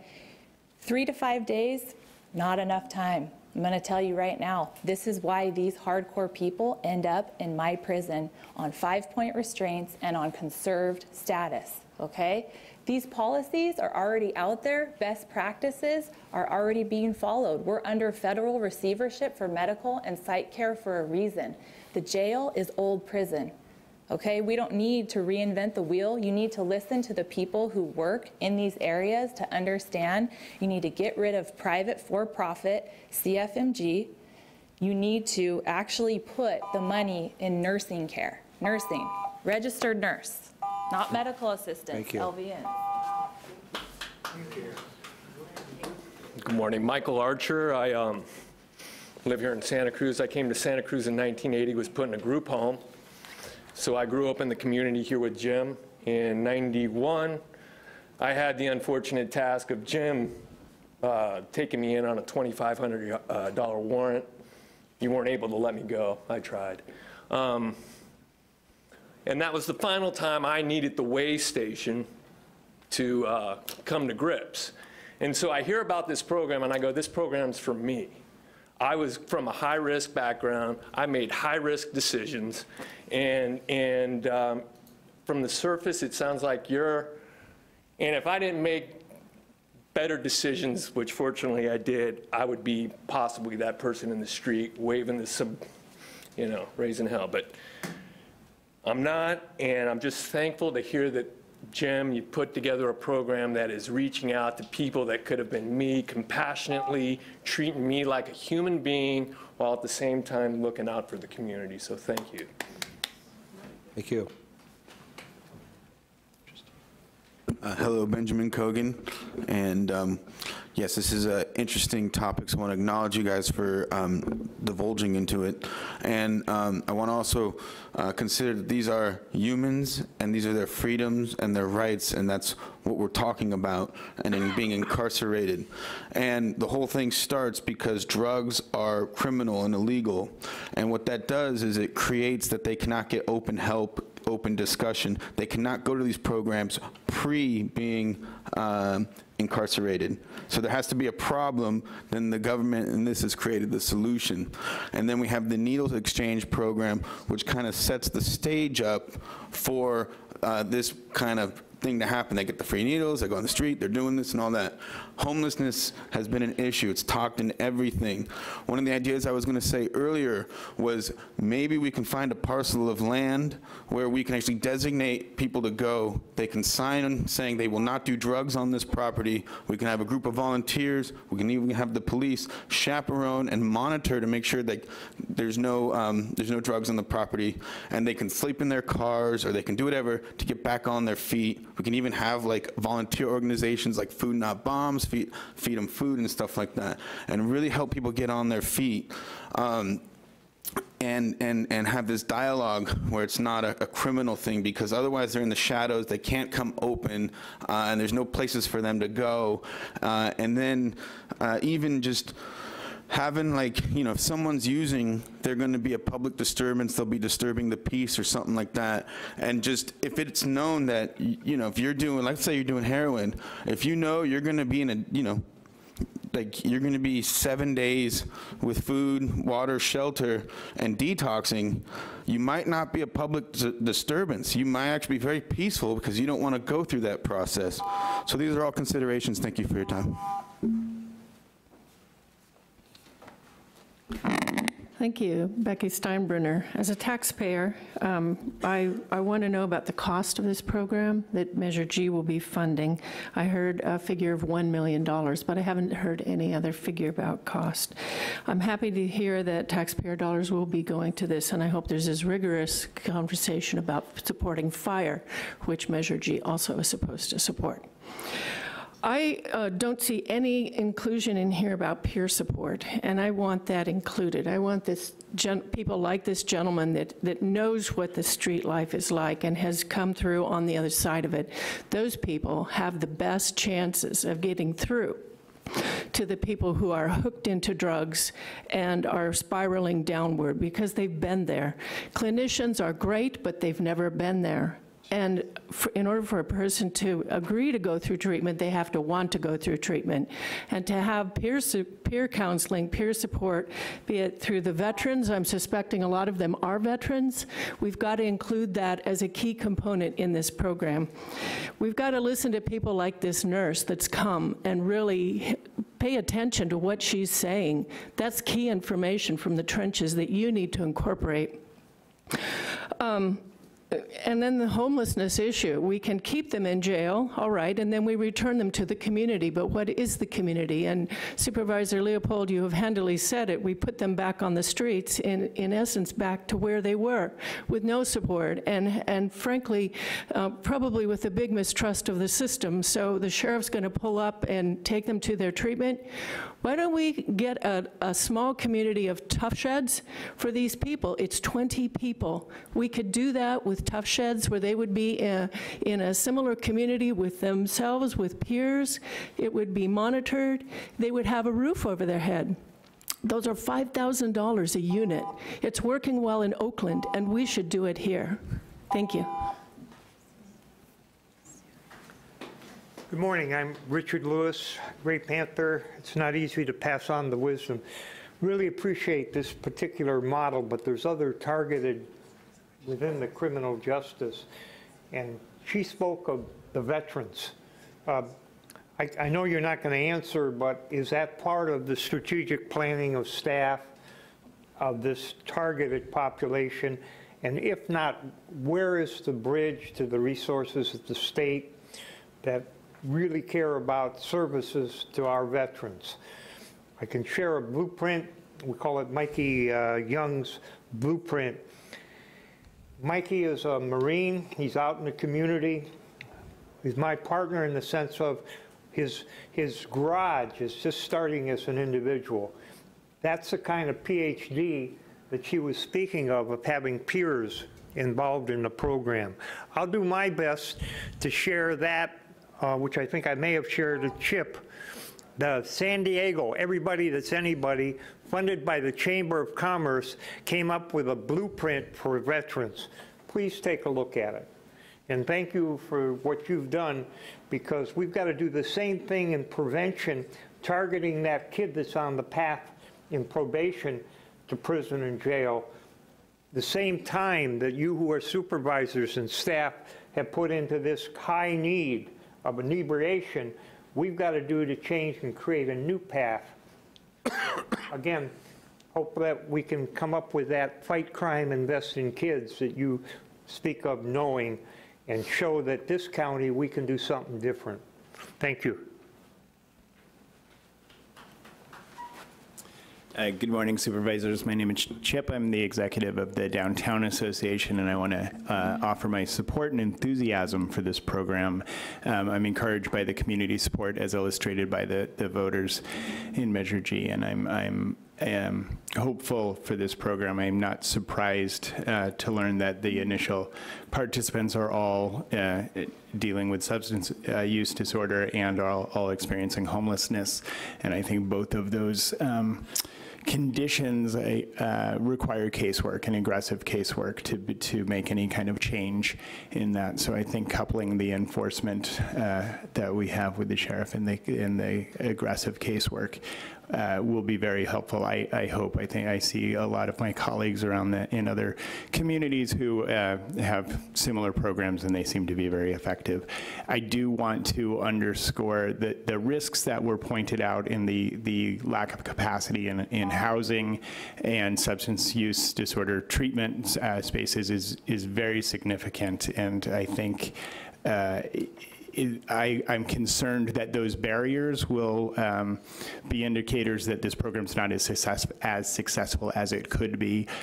So I hope we can, as a community, double down and create more resources to house people and to provide support for people as we are building more cases and understanding what people need. So I appreciate all the support this program's getting, and I'm really encouraged to see the metrics and tweak it as we need to as it goes along. Thanks so much. Hello, thank you, everyone. My name is Yasmina Porter, and I represent the Tannery campus. I wasn't planning to speak now, but it does seem relevant. I came for the homelessness issue, but it's definitely relevant. So I just wanted to say thank you for creating this. I'm very hopeful about it. And also, I'm hoping that the county will put more resources towards homeless abatement and treatment. And specifically, I want to just say a word to appreciate the camp that was the River Street camp that was really close to my home.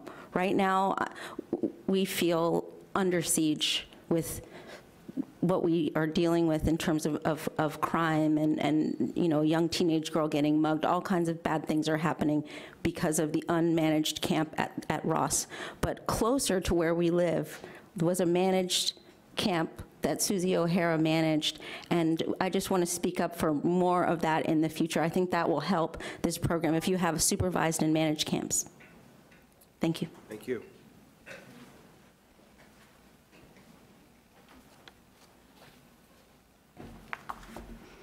Thank you. I really appreciate the comments of Supervisor Leopold and questions of Supervisor Caput.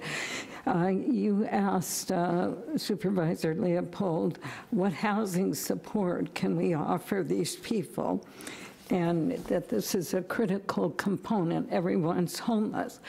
This is a system failure. We have such inequity in this society, this capitalist society, and it's gotten worse. Basic rights have to do with the right to food, clothing, shelter. We've heard this forever. And we need a restructuring so that everybody has that and has, you know, economic support or jobs. And until those problems are resolved, we're dealing, I think, with the consequences of this inequitable structure. If these people, and you're talking about 20, had adequate, their needs met, I don't think we would have such horrible problems. Regarding treatment, medications are often substance abuse, and the figure I heard is 100,000 people a year, approximately in this country, die from doctor-prescribed drugs. It's a treatment holistic. I think the basic needs need to be met first. Talked about some brain damage. I'm going to pass out brain cell damage from microwaves, an illustration. Everybody's on their cell phones and exposed to wireless. Big problem with behavior and health.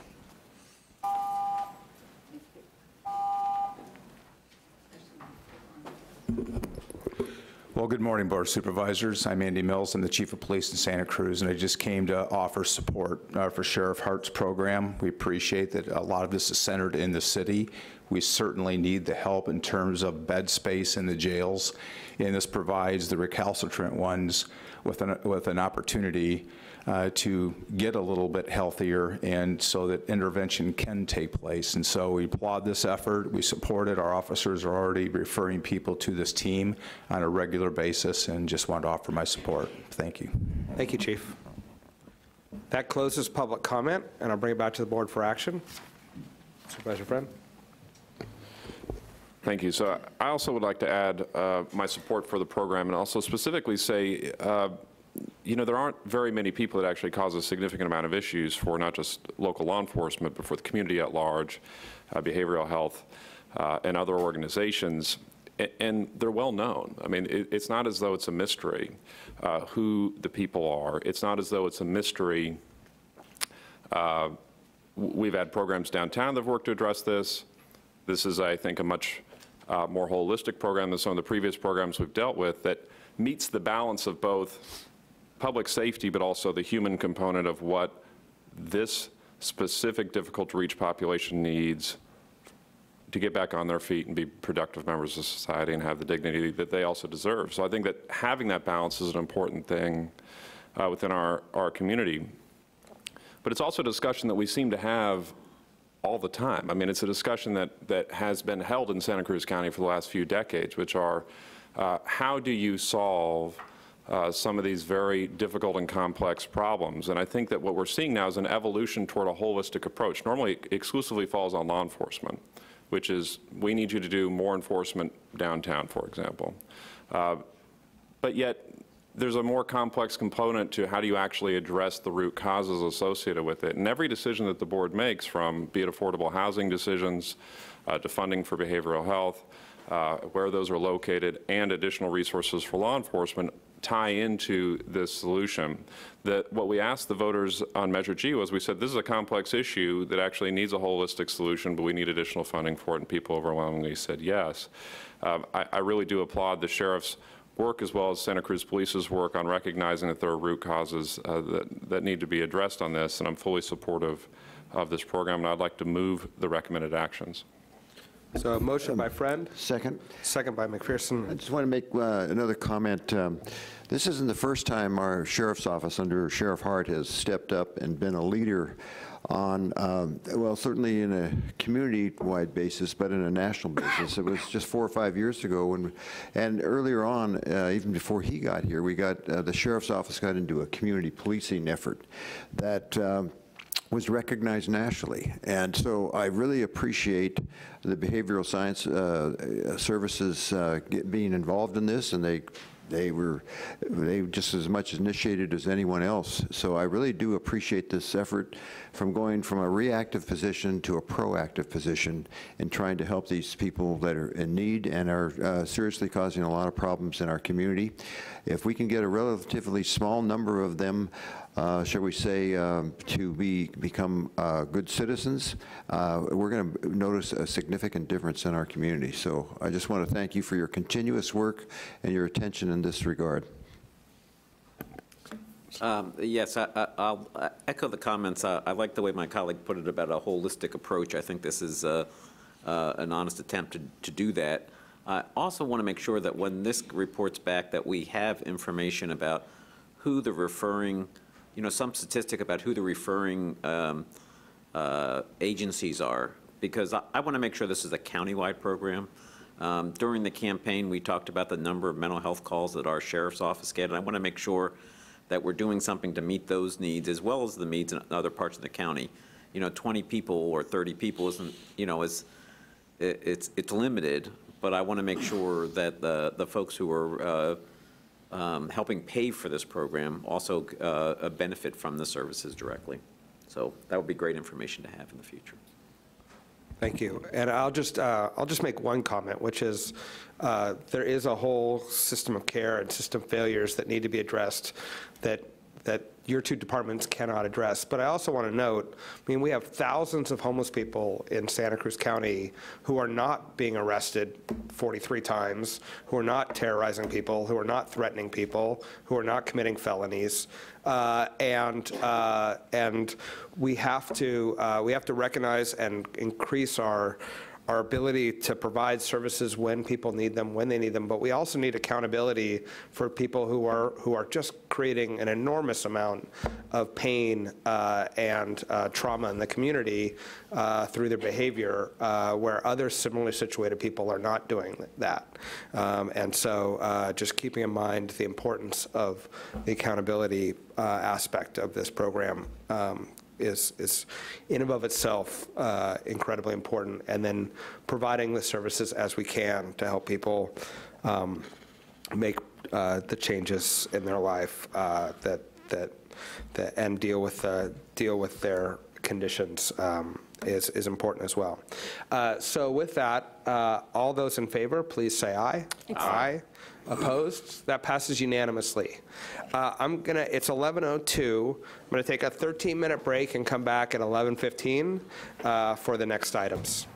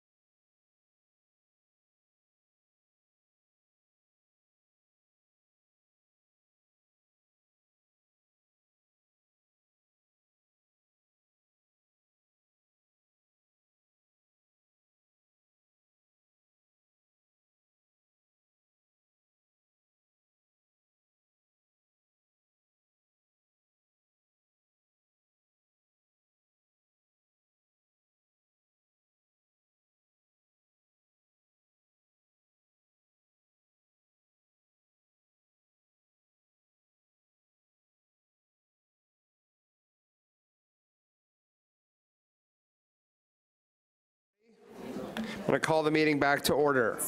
We're now moving on to agenda item number 9, which is to consider a report on the Homeless Emergency Assistance Program, or HEAP block grants funding, adopt a resolution accepting unanticipated revenue in the amount of $9,674,884 into the HEAP Trust Fund, adopt a resolution accepting unanticipated revenue in the amount of $1,156,000 into the Homeless Services Coordination Budget for sheltering and public health and safety and hygiene infrastructure, professional and special services, and approve the addition of one full-time equivalent position for HEAP implementation and take related actions as outlined in the memorandum of the CAO and the planning director. Good morning, Chair Coonerty and members of the board. I'm Rainey Marr, Homeless Services Coordinator, and before you today is a report regarding the state's Homeless Emergency Assistance Program, which has awarded funding to continuums of care across the state.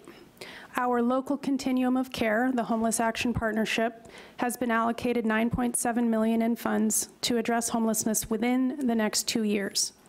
The county's role is as the lead agency for the continuum of care, and planning efforts for the HEAP program have been led by county staff. The state required that HEAP applicants conduct a collaborative process.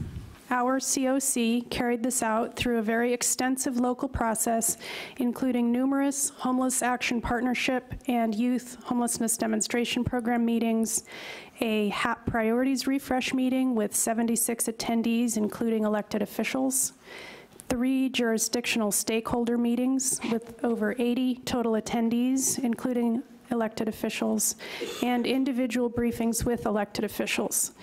We had the final approval of the HEAP allocations and the application by the joint HAP Governing Board and Executive Committee. And we had final approval of the HEAP RFP and an emergency allocation by the joint HAP Governing Board and Executive Committee.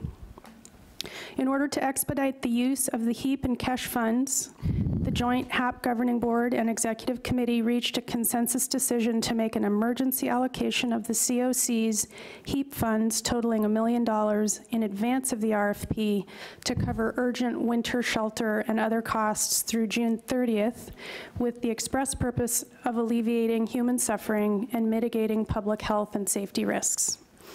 The allocation includes $600,000 for emergency shelter, $300,000 for public health and safety hygiene infrastructure, and also included is $100,000 for an immediate communications and public engagement process funded out of what's called the other category of HEAP funds. The HEAP funds also include $483,000 to cover administrative costs, and the limited term staffing position requested on today's item is funded out of the administrative costs and will support HEAP administration activities, including grant management, contracting, program development and oversight, data collection and evaluation, and mandated reporting to the state. Staff requests board adoption of a resolution to accept and appropriate the full HEAP allocation of funds into a trust fund on behalf of the Homeless Action Partnership, adoption of a resolution to accept and appropriate a portion of HEAP funds into the Homeless Services budget for staffing costs and to fund professional and special services as stipulated by the joint HAP Governing Board and Executive Committee for emergency shelter, public health and hygiene services, and a communications and community engagement process. Staff also requests authorization to add a 1.0 full-time equivalent limited term position to support implementation of the HEAP program. These allocations have all been approved by the HAP Governing Board and Executive Committee and are all in alignment with the priorities and allocations established through the state collaborative process and consistent with the applications submitted to the state. So I'd be happy to take any questions you may have. Do we have any questions? Supervisor Caput? I'll make a quick comment. Thank you. Thank you. It's good to see you here, and I'm looking forward to seeing this implemented and started up. It's, your microphone, Supervisor Caput, your microphone. Is it on? Maybe I'm not speaking into it. There you go. Okay. There you go. Yeah, I apologize. Okay. It's on, but it was over there. Anyway, thank you very much. It's good to see us doing this, and it's become a huge problem, especially in our county and coastal communities. We're seeing a lot of problems, and it's exciting to see us actually going in there and trying to find a solution. I think we're going to have some tough times because it's kind of new and what we're doing, but that's how we learn, and that's how we're going to come up with a really good program here. And the money is given to us by the state, and I hope we spend it wisely. Thank you. Yeah, thank you, Mr. Chairman.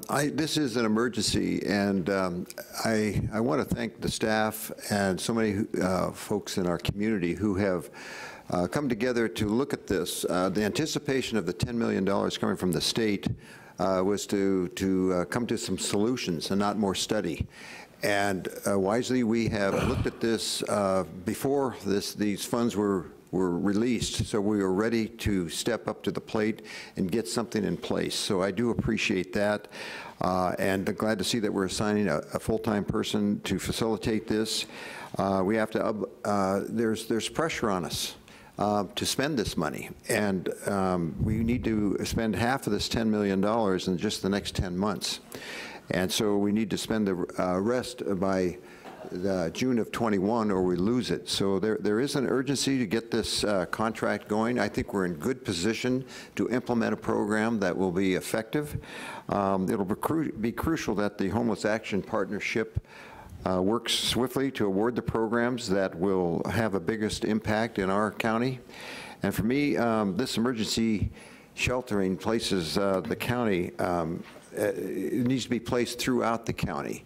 I think that's pretty evident in what we've seen in the recent months in some of our places here in Santa Cruz County.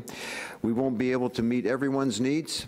$10 million is a lot of money, but this is a huge program and a tremendous endeavor for us to address.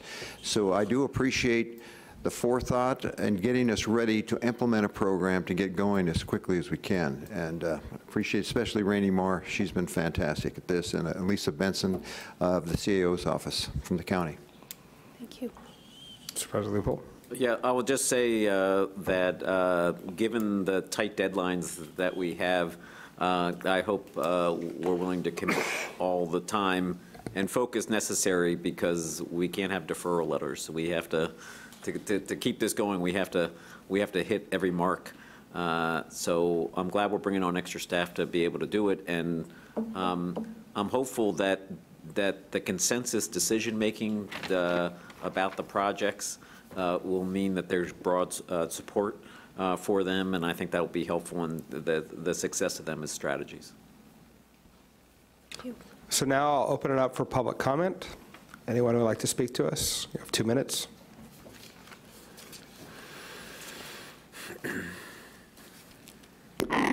Thank you. Becky Steinbruner, resident of Aptos. I am glad that the county's got $10 million. I think it's, we also have to recall that we have declared a crisis, an emergency, which allows the county to waive all public health and safety codes. So I don't want to see this money quickly spent, because we have to spend it and not have something that's going to really give us a long-term solution.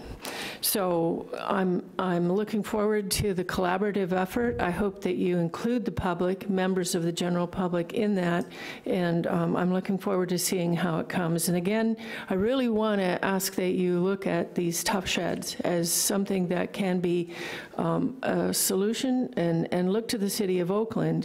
They've been able to successfully house 75% of the people who stayed in those into permanent housing. So thank you very much. No, I would be before the mic. This is Richard Lewis, Gray Panther. I never talk with you, but housing is something in my heart. Had you visited Las Churrales on Front Street, you would have saw 19 homeless sleeping on the floor with no support. My coaching is, my research says, county offices of education. I don't know your RFP. I don't even know if the county is going to be going in for a grant, but a gift of $100,000 to the leadership in our county office of education to bring together, like Women Rise for Peace, Santa Cruz Rises for the Homeless, would create community action to complement all those people that follow the money. You know, Building Bridges is going to come in. I don't know all the players. But I want to say to all of you, if you take on what I shared with you earlier, framework is the resources to serve the homeless is within Cabrillo and what we call SSCCC that I'm involved with. I just want to say they want to pass a resolution to use the parking space for safe parking on the network of 115 campuses. Let's see what you're doing with Cabrillo for that safe place to park. Thank you. Did I do my 2 minutes? I don't know how this works, so maybe next time I'll watch this. But please, when you get to be my age, you have story. Thank you for what you're doing. Thank you for putting up the money. And John, I hope you're going to be there for the Poor People's Campaign Thursday night at the Family Resource Center. One hand doesn't know what the other hand is. I had suggested that Drew talk to you so that if you were there, people would come. Poor People's Campaign, just know later, Robin Hood Project out of New York. Craig's going to want to see it happen in his community because we have to change what it is to meet those homeless who are poor. Me one of them. Thank you. Hello, Benjamin Cogan. I live in Live Oak. And yeah, I wanted to just second Becky Steinbruner's motion and basically request that we don't just flush these humans out. I know you guys are figuring out a plan, you got to use this money, but if they're just kind of like, if they don't have another place to go, they'll find another place in the city and community to go and build up another tent shelter. And I have made a request that maybe we can get some land for $10 million. We can definitely buy some land and house them there and have them even like sign a waiver rules and saying, I will not do drugs or drink on this property and all this stuff. And we can have volunteers like Food Not Bombs, feed them and all that. Even that, you know, even other volunteers to make sure there's safety and well-being on the property.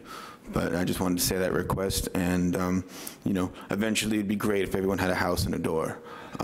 So yeah, I know you're working towards that, and thank you.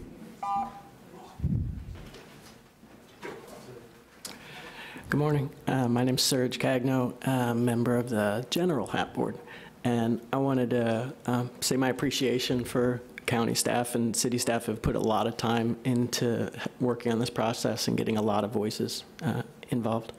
I wanted to make a comment to what you said about collaborative decision making, and it's something I've said before that I advocate for the choosing of the projects and the implementation of the projects.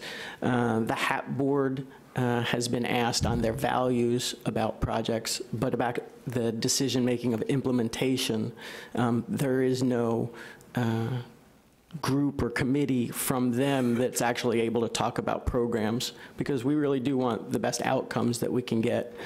And as much as I respect the intelligence and dedication and compassion of city and county staff, the people who actually do the work, the people who actually are the nonprofits and are doing the services, having them be a part of the evaluation process in an ongoing way to make sure the money is a useful thing.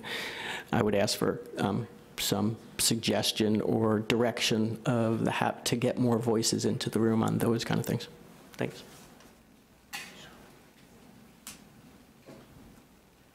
Thank you, Michael Archer, Santa Cruz. I have 2 points. One, I look at you and I see probably, you know, a group of the smartest men and women here in the county, and we know that this is a national problem. And I would like, in my fairy tale little mind, for us to work on a blueprint for the rest of the country, to come up with a game plan where we could say, hey, we taken care of this, and hearing what this woman said about Oakland, it's like, let's look to Oakland, I mean, we are the smartest people, and I think we can come up with a blueprint that we can hand to the rest of the country.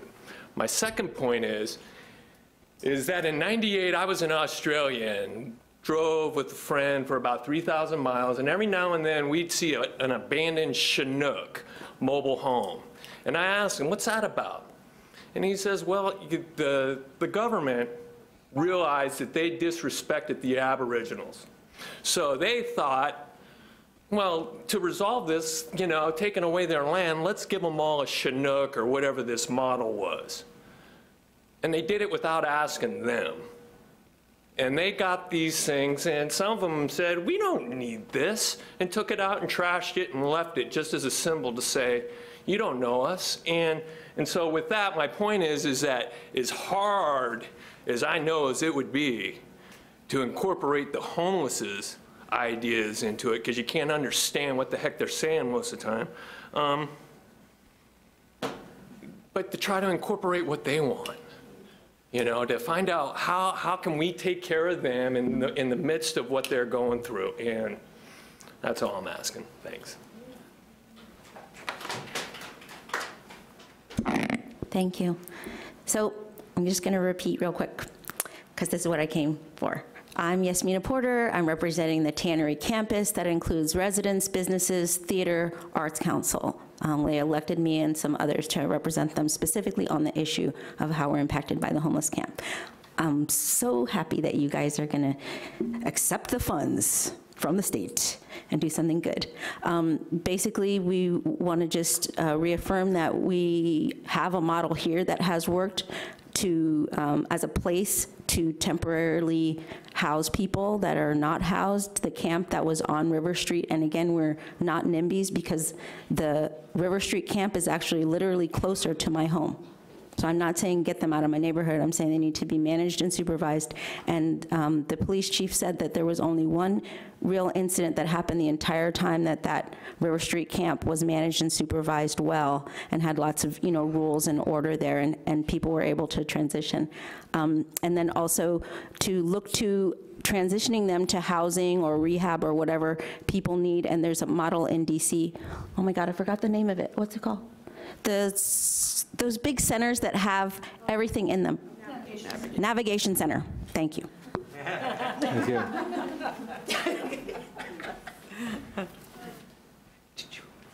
Okay. Thank you to the people who just spoke. What great suggestions and input and references to what other communities are doing to help with this homeless problem.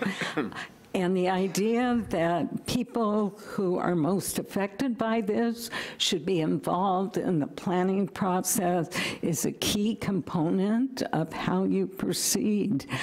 This gentleman referred to what he saw in Australia, and I think back to when I was traveling in 1966 in the former Soviet Union, and I visited my mother's cousin who lived in Moscow.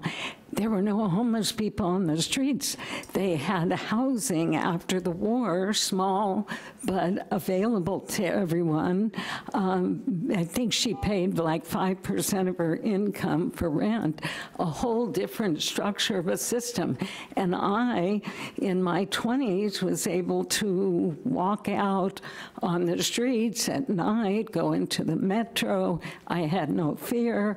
I was very comfortable and pleasant. So we have a big structural problem. So I hope as you proceed that you incorporate what has been suggested here by members of this community that are very reasonable and giving you good direction. So often I see you have plans for something and you just approve it as it is. And I'm sitting here and listening and going, wow, what a good idea somebody just put forward. That needs to be incorporated. So please incorporate what these people have said, how to proceed with that amount of money. Thank you. Good morning. My name is Don Lane. I'm a member of the Homeless Action Partnership Board and also chair of Smart Solutions to Homelessness, a community organization. And I want to just make two quick comments. One, the staff that has worked on this to pull this all together with a tremendous amount of pressure. They have done a really good job of putting something together that can move us forward in a timely way. So really appreciate the work that's been done there. The other thing I want to mention is this is a kind of an unusually important opportunity moment for the community, and I think it's two pieces about. One is the funding that we're talking about, and the other, frankly, is the camp, the Gateway Ross camp, because it has kind of elevated the community's attention on the issue of homelessness to an even higher level. Not to say it wasn't high before, but now it's at a peak. So we have this great opportunity because of those two things. One piece that is incorporated in this spending plan that I want to just call out a little more is the community engagement part. It speaks somewhat to the issues that some others have come up, speaking about having the voices of homeless people involved in decision-making, but also really just the broader community, not only involved in the decision-making, but having an opportunity to understand what's going on. We do not have a very clear picture for the average person in the community to understand what the Homeless Action Partnership is, where this money came from, whether the city, what's the city doing, what's the county doing. It's a very confusing situation, even for me, who's right in the thick of it. And so we really have some work to do to create opportunities for the community to both make suggestions about new things, but also understand what's going on now. Because there's a lot going on that people do not see. And we need to share that with the community and then have them comment on that. If they don't like it, we need to hear that. But also, I think people will be surprised to see some of the good work that's going on already that just can be boosted by this funding. So I do really encourage us to have real high community engagement as we go forward. Thank you. Thanks.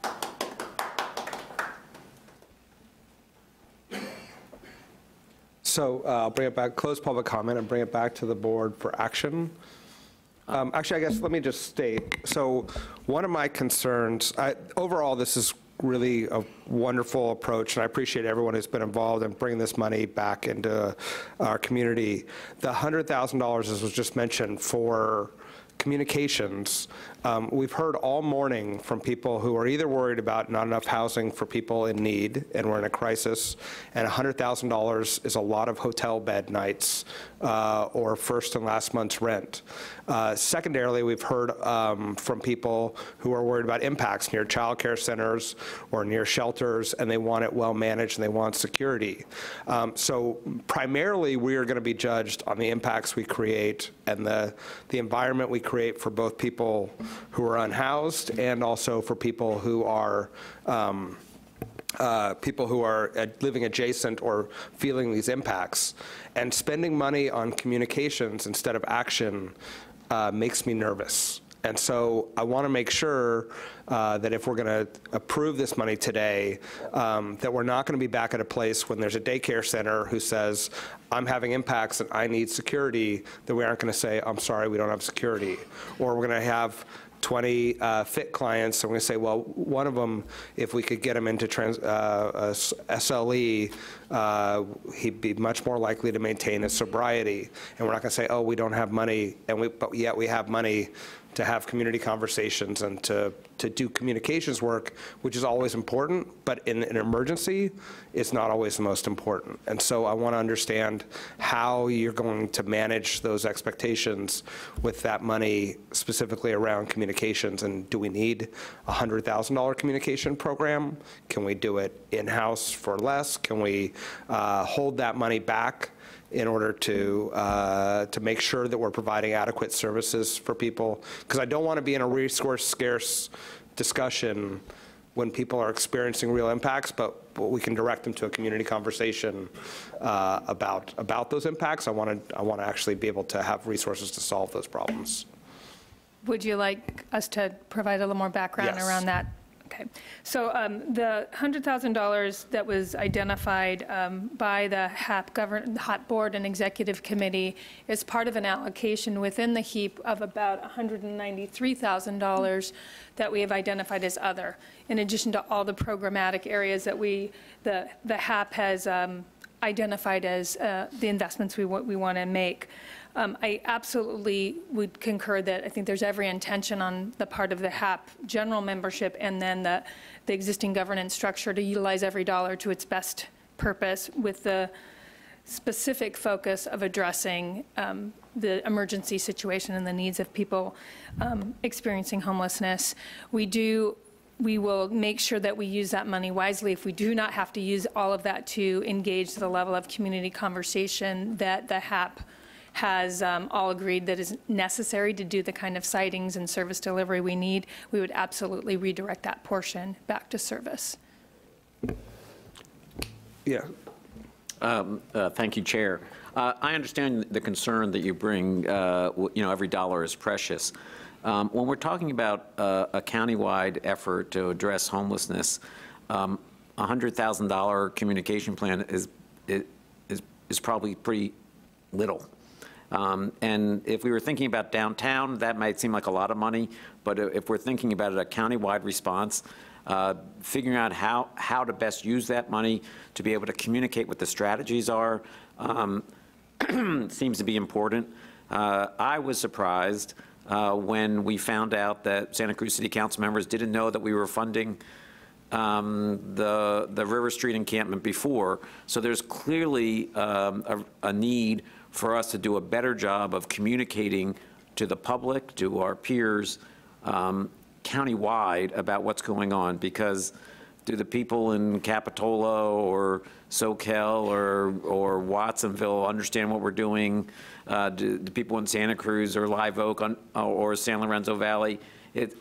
We all have a little bit of information, but to have some kind of coordinated effort to share what our strategies are seems to be very important. And we should use the money wisely. We shouldn't spend casually. But I think there's clear that there's a real need to be able to better communicate what is going on around our homelessness response. So, that's not in opposition. It's just trying to find. And I agree with that. I just want to make sure that when issues are raised and we're rolling out and spending and building resources, that we aren't going to cry poor when we have something that could cost $20,000 to add additional staff, part-time staff, housing navigator, or we're not going to say, well, we could have first alarm around that daycare center, which is experiencing real impacts, but we can't afford that because there's no money.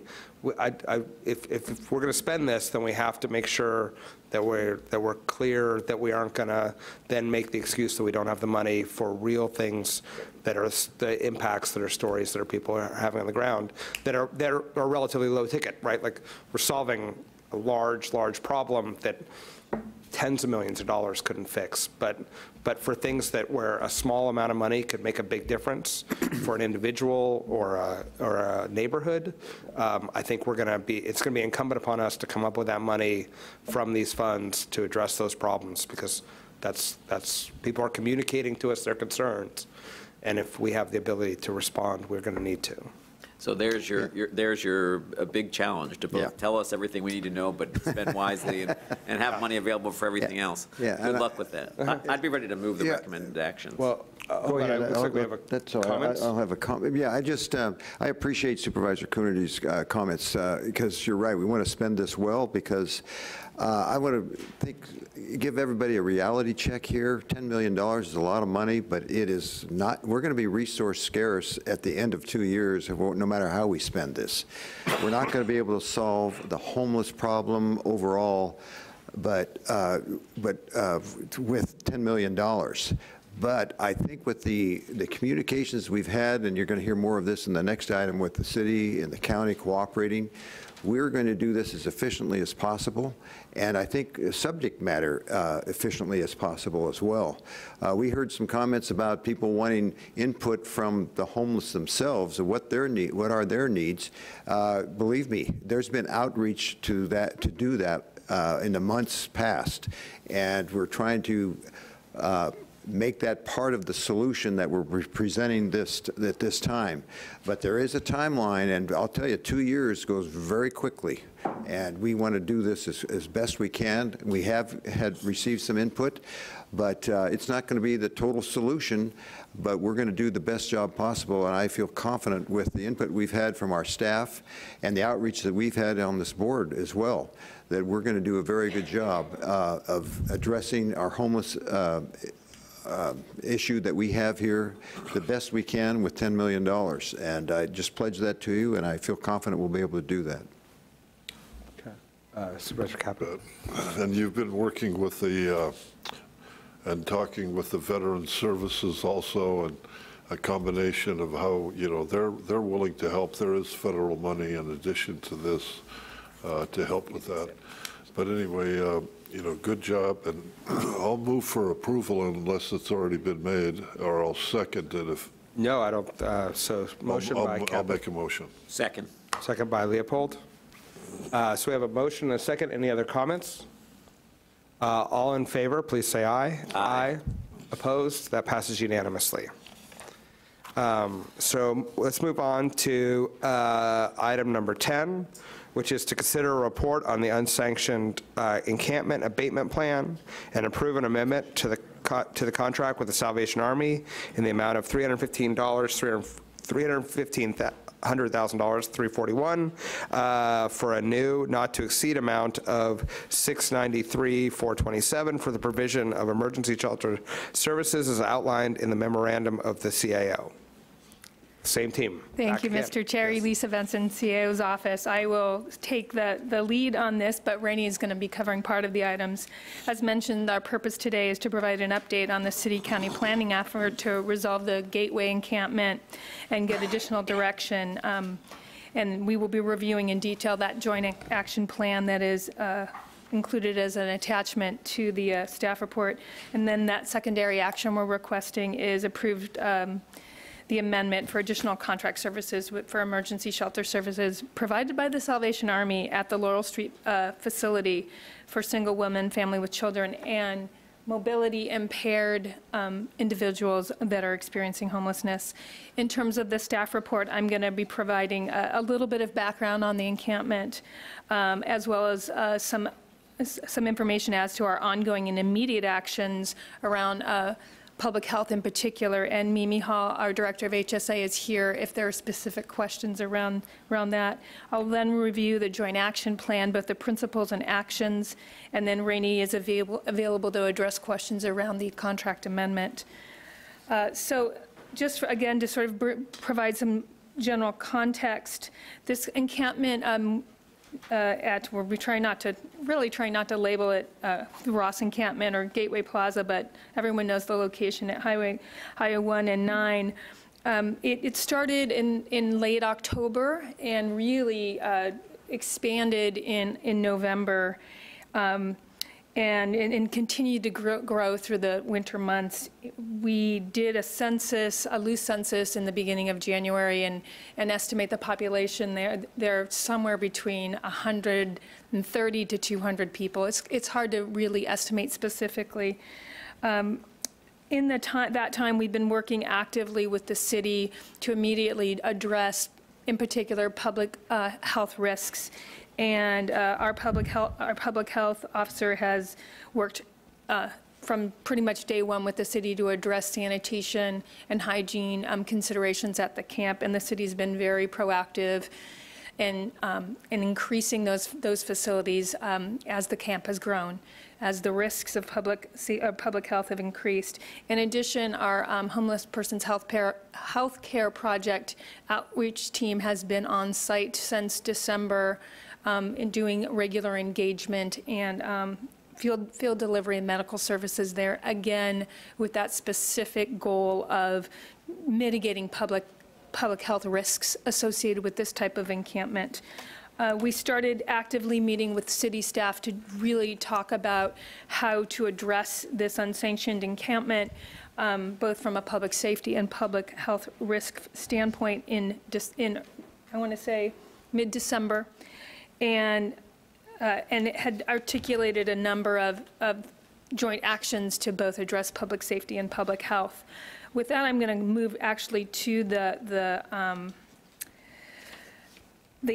action plan that we put before you today. And this is something we crafted with full collaboration of city staff and under the guidance of a 2x2 committee to provide us increased perspective on what principles we should be moving forward in this.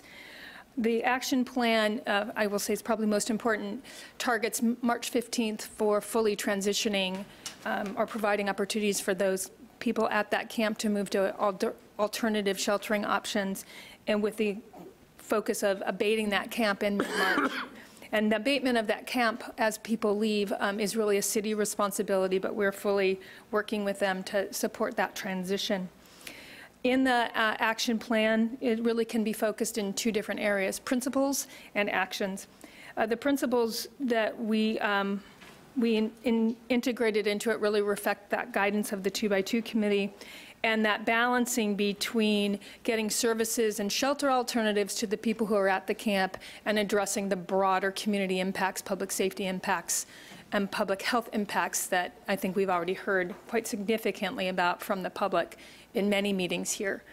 The next principle is, again, prior to actually being able to transition people to alternative options, really addressing health and sanitation concerns as the size of that camp has grown. And again, the city has been very fast to comply with public health guidance on how to minimize public health risks there. And again, we moved from ad hoc outreach from the HPHP staff to regular outreach Monday, Wednesday, Friday. The next aspect was the idea is how do we prevent this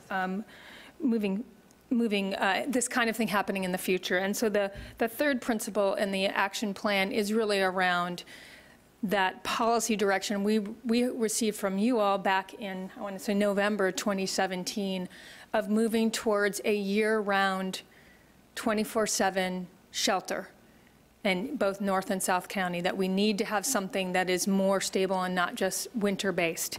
And this, again, reiterates that direction and actually targets opening that type of shelter, if at all possible, by July 1st. It also then takes that idea of, again, the balance of abating and also giving options for folks to move to. The fourth principle is how do we come forward with policies to govern this, if this develops in the future, how to address it before it gets to this level of risk. And so those are the four, I would say, principles of this action plan that we've jointly developed with the city. In terms of the specific actions that are laid out, the first one is an idea of a phased rollout of additional temporary emergency shelter to provide at least 100, capacity to address about 150 people, as we're estimating that as the population at this camp. And to be willing to utilize all different kinds of sheltering, emergency shelter operational models that are available, from indoor shelter, managed campgrounds, safe parking, population-specific strategies, that all of those things need to be on the table. Similarly, that it is a multiple location approach. Sort of inherent in that action, in that premise, is that a multiple location approach at maybe smaller sized sheltering operations allows for more limiting the impacts of shelters and then hosting neighborhoods. The sort of balance to that is that means you have more shelters and you're not going to get the economies of scale of larger sized shelters, but that's one of the things the team came forward with as a recommendation. And then we're also focusing in terms of sites. Any sites that we already have had shelter operations, I'm focusing there first to address that goal of 150 capacity.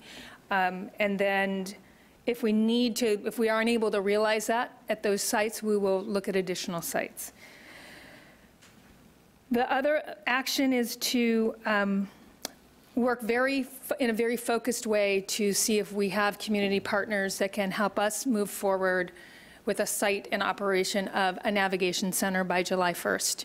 And assuming we're able to do that, to come forward within 60 days with an action plan to make that operational.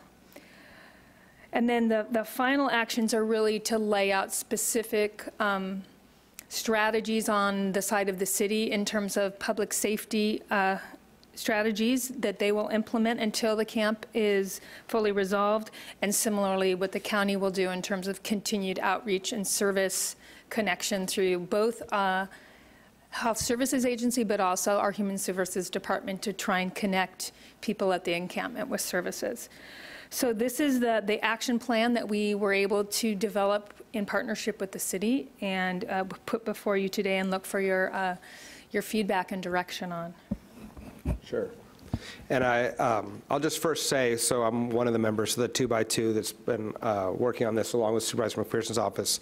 The work out of the CAO's office has been tremendous in both time, effort, and quality, and I appreciate that work. And in my time, this is the closest the city and the county have worked on this issue, and the fact that we now have resources coming in to at least partially address the issue makes a big difference. And so I want to take a moment and appreciate that work, and also recognize we're going to take action today. The City Council will take action tonight.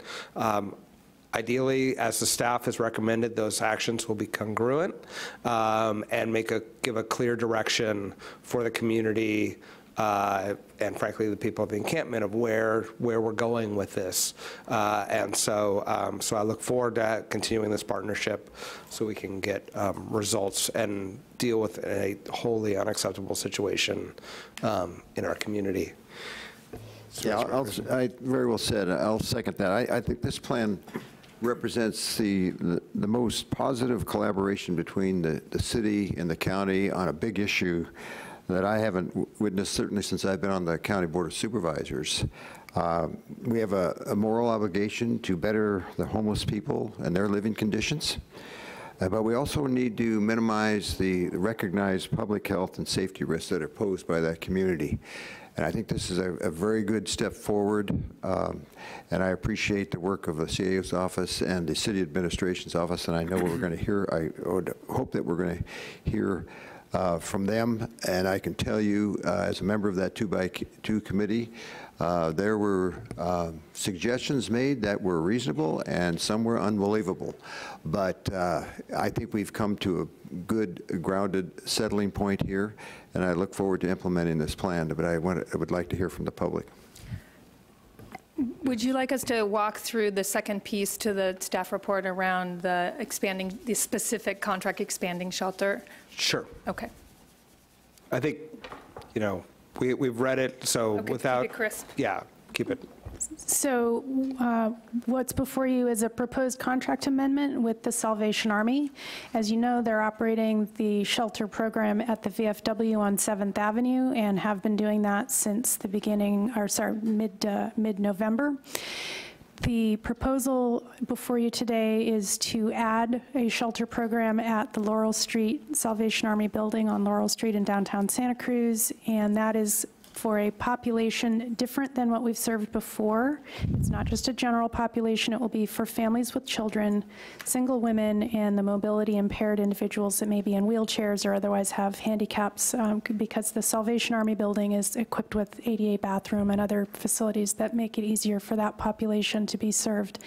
The shift of some of the people who are now at the VFW, some of the women and those that are in wheelchairs, over to Laurel Street will open up space for single men or other adults that may be in couples. So by opening this shelter, we'll be able to provide outreach and hopefully engage some of those folks that are at the current encampment and get them into shelter. There will be 40 additional beds coming online, and they're prepared to open the shelter tomorrow, pending your board's approval. And just to quickly confirm, there are sufficient funds in the Salvation Army contract to provide the same level of security that currently exists at the VFW site. That is correct. Okay, thank you. Supervisor Leopold. Well, excuse me. I think this is a good plan. I'm glad to see that we're opening up a second winter shelter location, because I do think that what our past experience has shown, that having two places gives us the opportunity to best deploy folks where they can feel most safe and where it will work out. And this is a big expansion for Live Oak. We've done this shelter. This is the third year in Live Oak, but now this is going to be pushing it to almost 9 months that it's going to be operating there, and so that has impacts. I think that as part of a collaborative plan in which we're working on a lot of different things that make sense, but it's big in a residential neighborhood like 7th Avenue. Can I just clarify? I know that there have been discussions about extending the VFW shelter operations through June, but that is not currently part of this contract amendment. Oh, so it would stop at April 15th? Unless we take further action. Unless we take further action. This amendment doesn't make any changes to the operations at the VFW. It brings the Laurel Street shelter online tomorrow through June 30th. I can provide a little bit. I probably made that a little bit confusing. Continued operations at the VFW is envisioned as part of the action plan, but it is not executed in this document. But that would be part of the additional 150 shelter capacity that we are targeting, moving towards through June 30th. Yeah, in our conversations, that Yes. definitely seems like you're bringing Yes. that to us. It would, that separate contract action would have to come forward. Yeah, thank you. All right, I will now open up for public comment. Hello again. I'm Yasmina Porter, here to speak on behalf of the tannery in relationship to the Ross Camp. So we, as a body, including lots of businesses in the area, there's two specific things that we'd like to see added to your abatement plan as soon as possible. Not waiting till March. One is moving the border back of the Ross Camp, moving it off of the walkway and the pathway for two reasons. One is because of safety, because our children don't feel safe to walk. We've had a teenager that was mugged, and so they're going to school on the highway. They're trying to cross over the highway, and it's really dangerous for the children. And secondly, because of the water, and there's needles and there's human feces, we have a videotape of one of the toilets leaking, so we want to have the border moved back off of the walkway, off of the levee from our water supply and for the children. Secondly, immediately and for at least 3 months afterwards, we'd like to have 24-hour security from Panther Security patrols that would help walk around the tannery and also Felker Street.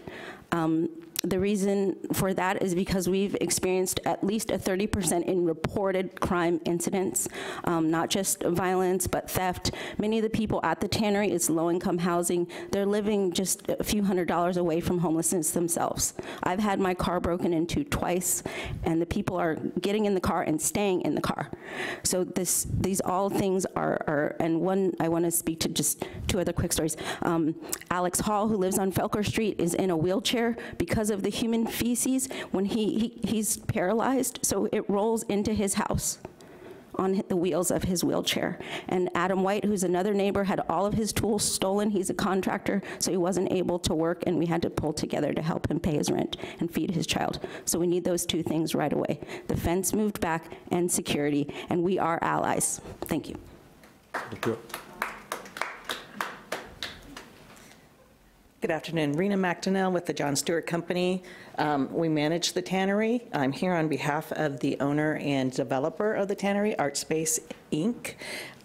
They have provided a letter that was meant for the city, but they wanted addressed here as well. ArtSpace acknowledges and is very grateful for the city's involvement and partnership in the community of the tannery. The city has committed to monitoring the riverbanks and the street parking and the camping on the streets with security services, and we're very thankful for that. They're very appreciative of that. Also, really supportive of reopening the River Street camp. It's just kind of disappointing to have that closed down and then this new camp pop up right on the other side of us without really considering the fact that the people had to go somewhere. And so really thankful that the River Street camp is going to be reopened. And we're supporting the city and the county's efforts to work together to resolve this issue. I'm thankful for all the things that have been on this agenda that are addressing this, and the money that's becoming available to find permanent solutions, not temporary emergency solutions that we have to deal with every 3 months, because that's what we're dealing with at the tannery. Every 3 months, people get uprooted, we have a spike in crimes, and then things get settled, and then people get uprooted, and we have a spike in crimes. So it's very dangerous, as Yasmina said, for our kids who have to go to school through that route.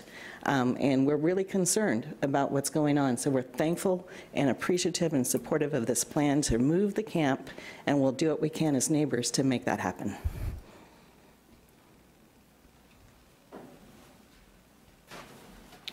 Serge Cagno. Again, I would very much in support of the plan and very much in appreciation of the work that the county and staff and city staff have put into it. A couple questions that I had was asking in that, though absolutely city and county coming together to make the plan, the HAP board and the actual providers of programs didn't really get a voice on implementation. Having policy people writing a plan on implementation without implementation's voice leaves holes in the plan. So for March 15th, having that cleared out, and I understand that's a city choice also, but what if there are not 150 beds? What if some of those programs don't work out? Does that still get cleared out? It just seems like deciding that date without having definite programs, it's jumping the gun a little bit. On the contract with Salvation Army, again, not having different implementation community members and program voice in it. Originally, there wasn't any site storage for people to be in the program. And I talked to a lot of case managers, and they ask about how to get somebody in the program, and it's really complicated because there's not an intake site. There's supposed to be an email. Somebody gets a call back if they get a site. So I would ask that somehow an intake site gets worked in, whether that's 1220 River Street or within one of the programs. Try to find someplace. People can't even get out of the rain. Like the place to sit and wait to see if you can get in is at Coral Street at the end. You can't get out of the rain, you're in the dark, there's not a bathroom there, it's not safe. So trying to get more voices in as you decide implementation, I think improves outcomes for everybody. Thanks.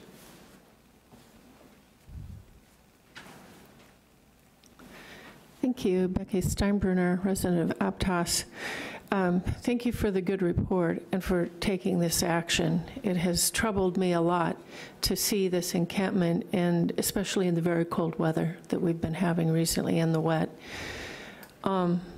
It puzzled me a bit that the camp on River Street closed, and that's when we all saw this camp come up.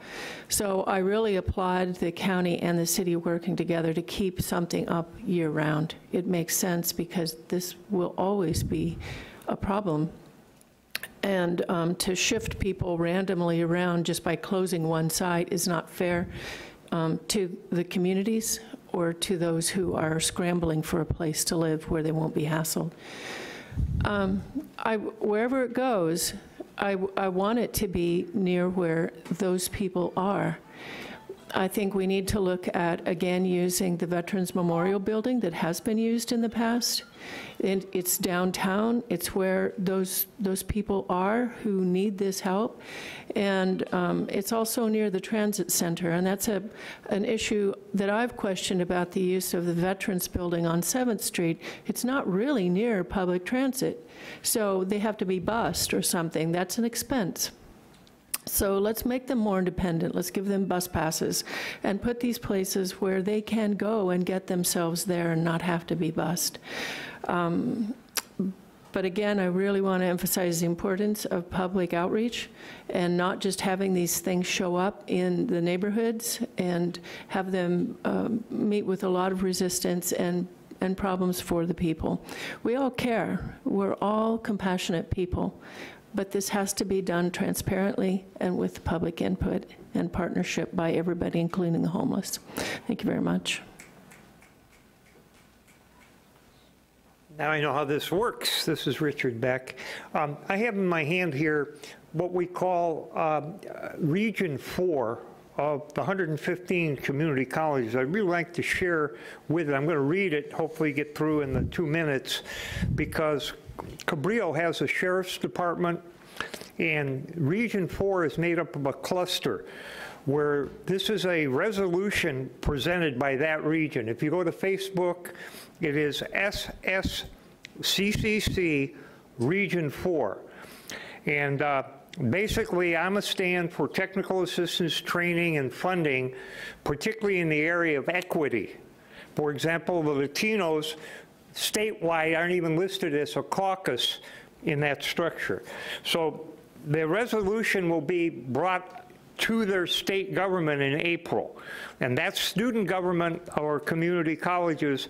So regions can create a resolution if the students back it up We got 59, I got it. All right. So it says, whereas the California Community Colleges Chancellor's Office conducted a survey. Bottom line, these are the ones where if you go to a college, homeless people can take a shower.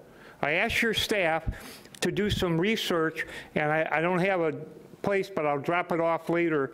But it concludes with a resolve: the Student Senate of California Community Colleges requires each California community college to have a concrete policy for overnight parking available on their website. So as we are a county and other organizations are looking at creating safe places to park, it's a no-brainer that you could do some research. Best I can. Got 10 seconds. Thank you for all. I call you all give a damn supervisors. We can do better. And hope we can connect more about what we want to do up in Watsonville. Thank you. Hi, my name's Candace Elliott, and I'm a member of the Workforce Development Board for Santa Cruz County, the Alliance of Women Entrepreneurs. I've been working in downtown Santa Cruz for the past 5 years as the HR manager for the Glass Jar. And I've recently become the downtown liaison for the city of Santa Cruz. And in that position, I've been talking with a lot of community members about this funding, and there is a lot of concern that it will just disappear and that there will not be effective action taken on this issue of homelessness. And one of the issues that has been brought up to me is creating a permanent location and a permanent solution. And I think that in the neighborhoods, there is an idea that a permanent solution is a permanent problem. And I think that we can move past that, and that creating a permanent solution will enable us to bring in groups who can actually manage camps and can do this in the way that it's supposed to be professionally done. So thank you.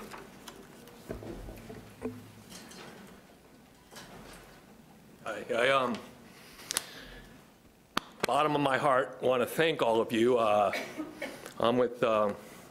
McPherson. This is a moral issue. This is for me, the most important thing we say about ourselves as a society is how we take care of those who've been rejected and thrown out and don't know what to do and don't know how to get back in.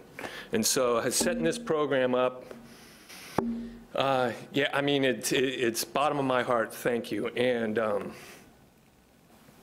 I'll find my point. Okay, you got $100,000 approved for communication. So I want to ask that you communicate to the public how we can help, how we can volunteer, how we who sit and moan and groan about, seeing this at Ross, but yet don't know what to do to help. And so I just ask as a member of community, put it on all the telephone poles on what I can do to help you take care of the homeless. So thank you.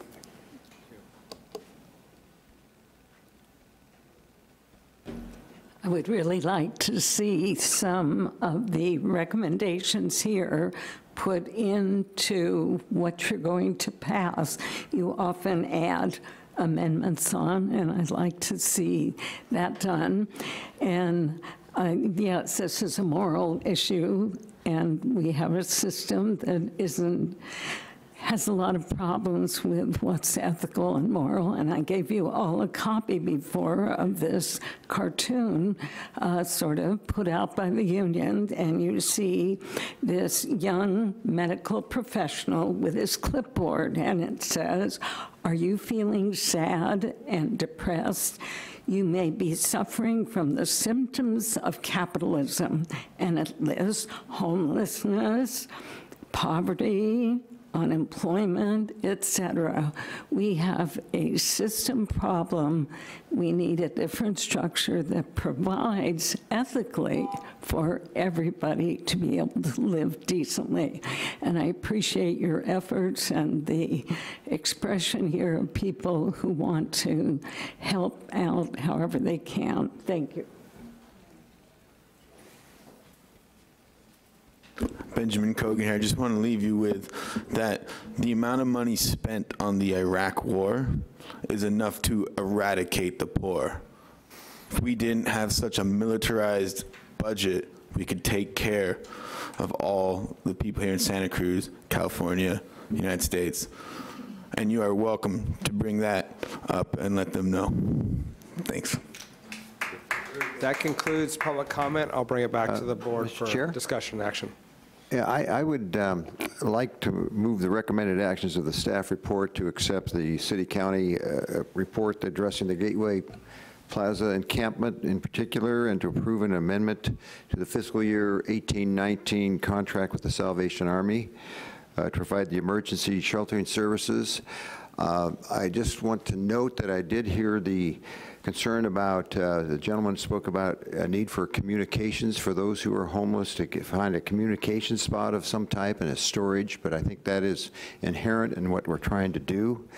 But I would like to make some additions that the young lady from the Tannery Center made about moving the boundaries when this movement from the Gateway encampment is done, and to provide the 24-hour security to that, have that included in the motion as well. So those would be additions to the motion. And I'll second that.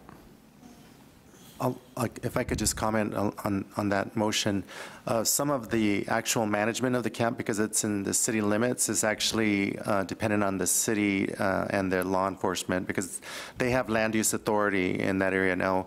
In terms of funding the security, we can certainly work on that, but in terms of the actual management of the camp, we can communicate that to the city. We can incorporate it in our plan. That's, yeah, and at the end of the day, they're going to be the ones that set up that fence and enforce it, but I think just to include it in the plan. We can do that. Okay, so that won't be part of the motion, but, I mean, included in the motion, but. We can include it in the plan, but just to let you know that the city has land use authority there, and ultimately it's up to them to do that. So you have a motion for the recommended action with the additional direction of including in the plan the moving of the fence and the additional security. It was motion by McPherson, second by Coonerty. Any other comments, Supervisor Friend? Well, I'd just like to briefly say, so the problem isn't unique to our area, but the solutions fall uniquely on local government. And one of the things that we need to recognize is that we have an intractable affordable housing issue. You've had funding that's moved away from day services at both the state and federal level. You have a historic winter shelter site that had to be eliminated because of location issues. You have a complex population that you are dealing with. And so, and also when it came, there were questions about the previous managed site. There were a lot of commitments made at the time that would be temporary in order to ensure that the neighborhood actually supported it. And then there was extensions to that at the time that weren't viewed as popular by the neighborhood. And so it is good to hear that that's something that people actually want to have come back into their neighborhood, because we had heard, the board had heard from a lot of people that didn't support it at the time. And so the question, I think Ms. Elliott's point was great. I think the question that was also raised about what can be done by the community, I think one of the biggest things that the community do is can stand up and say that we want this sited within our area, because there is a lot of objections to any kind of permanence existing in any neighborhood within any county in the United States. I guarantee you, no one comes to the Board of Supervisors and says, build housing next to me, build homeless shelters next to me, build social services next to me, ever. So one thing that the community can do is say that we have a shared responsibility, a shared sacrifice. If we truly believe that we're going to care for the poorest among us in a progressive community, then you got to step up with action and also say that we're willing to take those services, those programs, and those challenges on whatever they may be within our neighborhood. That's not what we tend to hear as elected officials. I've never been to a community meeting where people tell me to build something. They tell me to not do something. They don't say, hey, cite a shelter near me. They say, don't cite a shelter near me. There's always a reason. There's always a good reason. But at some point, that cycle has to stop, or we'll never actually get a real handle on this issue. Because I don't see any true help coming from the federal government. I see some help coming from the state government, but it still takes local land use decisions to actually make it happen. So unless we as a community are actually willing to have that stand up and have that honest discussion where we're willing to actually take that burden on, because we already absorb all of the issues associated with it, then I don't think we're actually going to break that cycle. And this is just a very small first step in that solution process. Supervisor Leopold. Well, I invite my colleague to come to some community meetings in Live Oak, because when we talked about the Capitola Road project, people said they did want affordable housing, and they did want social services. So I don't disagree with your point, but I'm not saying there are people who are trying to be inclusive and make something happen. It's not unanimous, right? I mean, I understand that. Yeah, I think you're being generous, but I'll but take it. we had a meeting where we had 100 people for the Capitola Road project, and the vast majority of them were in support of the project. So, we have to do the work. I mean, that's why the outreach and education becomes super important, because you have to do work on the front end to help people understand what's going on. You have to be able to have answers about how something is going to be run. You have to do community organizing to get the people who care about that, and not just focus on the 6 people who live around the property, but the entire community who's going to benefit from what's going on. That's how we can make things happen. And it's what we did when we looked at the VFW as a winter shelter spot, is we did some outreach, did the meeting ahead of time to answer questions. And I think that when people have information, it really benefits them. So I'm supportive of the motion here and the additional amendments, and I think this is our first step forward. All right, so we have a motion and we have a second. All those in favor, please say aye. Aye. Opposed? That passes unanimously. We now move on to item number 11, which is a public hearing to consider a resolution ordering the dissolution of the Pasatiempo Rolling Woods Sewer Maintenance District as outlined in the memorandum of the Deputy CAO and the Director of Public Works. I know. Feel free to be brief in your comments. Good afternoon, Chairman, Supervisors. My name is Matt Machado. I'm the Director of Public Works, and I will be brief. This is a quick item. The item before you is a public hearing on the dissolution of the Pasatiempo Rolling Woods Sewer Maintenance District. The Maintenance District was beneficial during the exploration of the feasibility of sewer disposal improvements in the greater Pasatiempo area. However, this Maintenance District is no longer being utilized for sewer improvements in this area due to the expansion of CSA 10. And so the recommended action is to hold the public hearing for consideration of dissolution of the Pasatiempo Rolling Woods Sewer Maintenance District, and to consider and adopt the resolution ordering the dissolution of the Pasatiempo Rolling Woods Sewer Maintenance District. And I can answer any questions you have. There is a bit of a history, but I won't delve into it. Thank you. Thank you. Are there any questions? Seeing none, I'll open up for public comment. Seeing no public comment, I'll close. I move the recommended action. Second. Motion by Leopold, second by McPherson. All those in favor, please say aye. Aye. Opposed? That passes unanimously. Thank you. Thank you. We'll now move into closed session, and I'll ask the county attorney if there's going to be any reportable action. There is. Okay, thank you.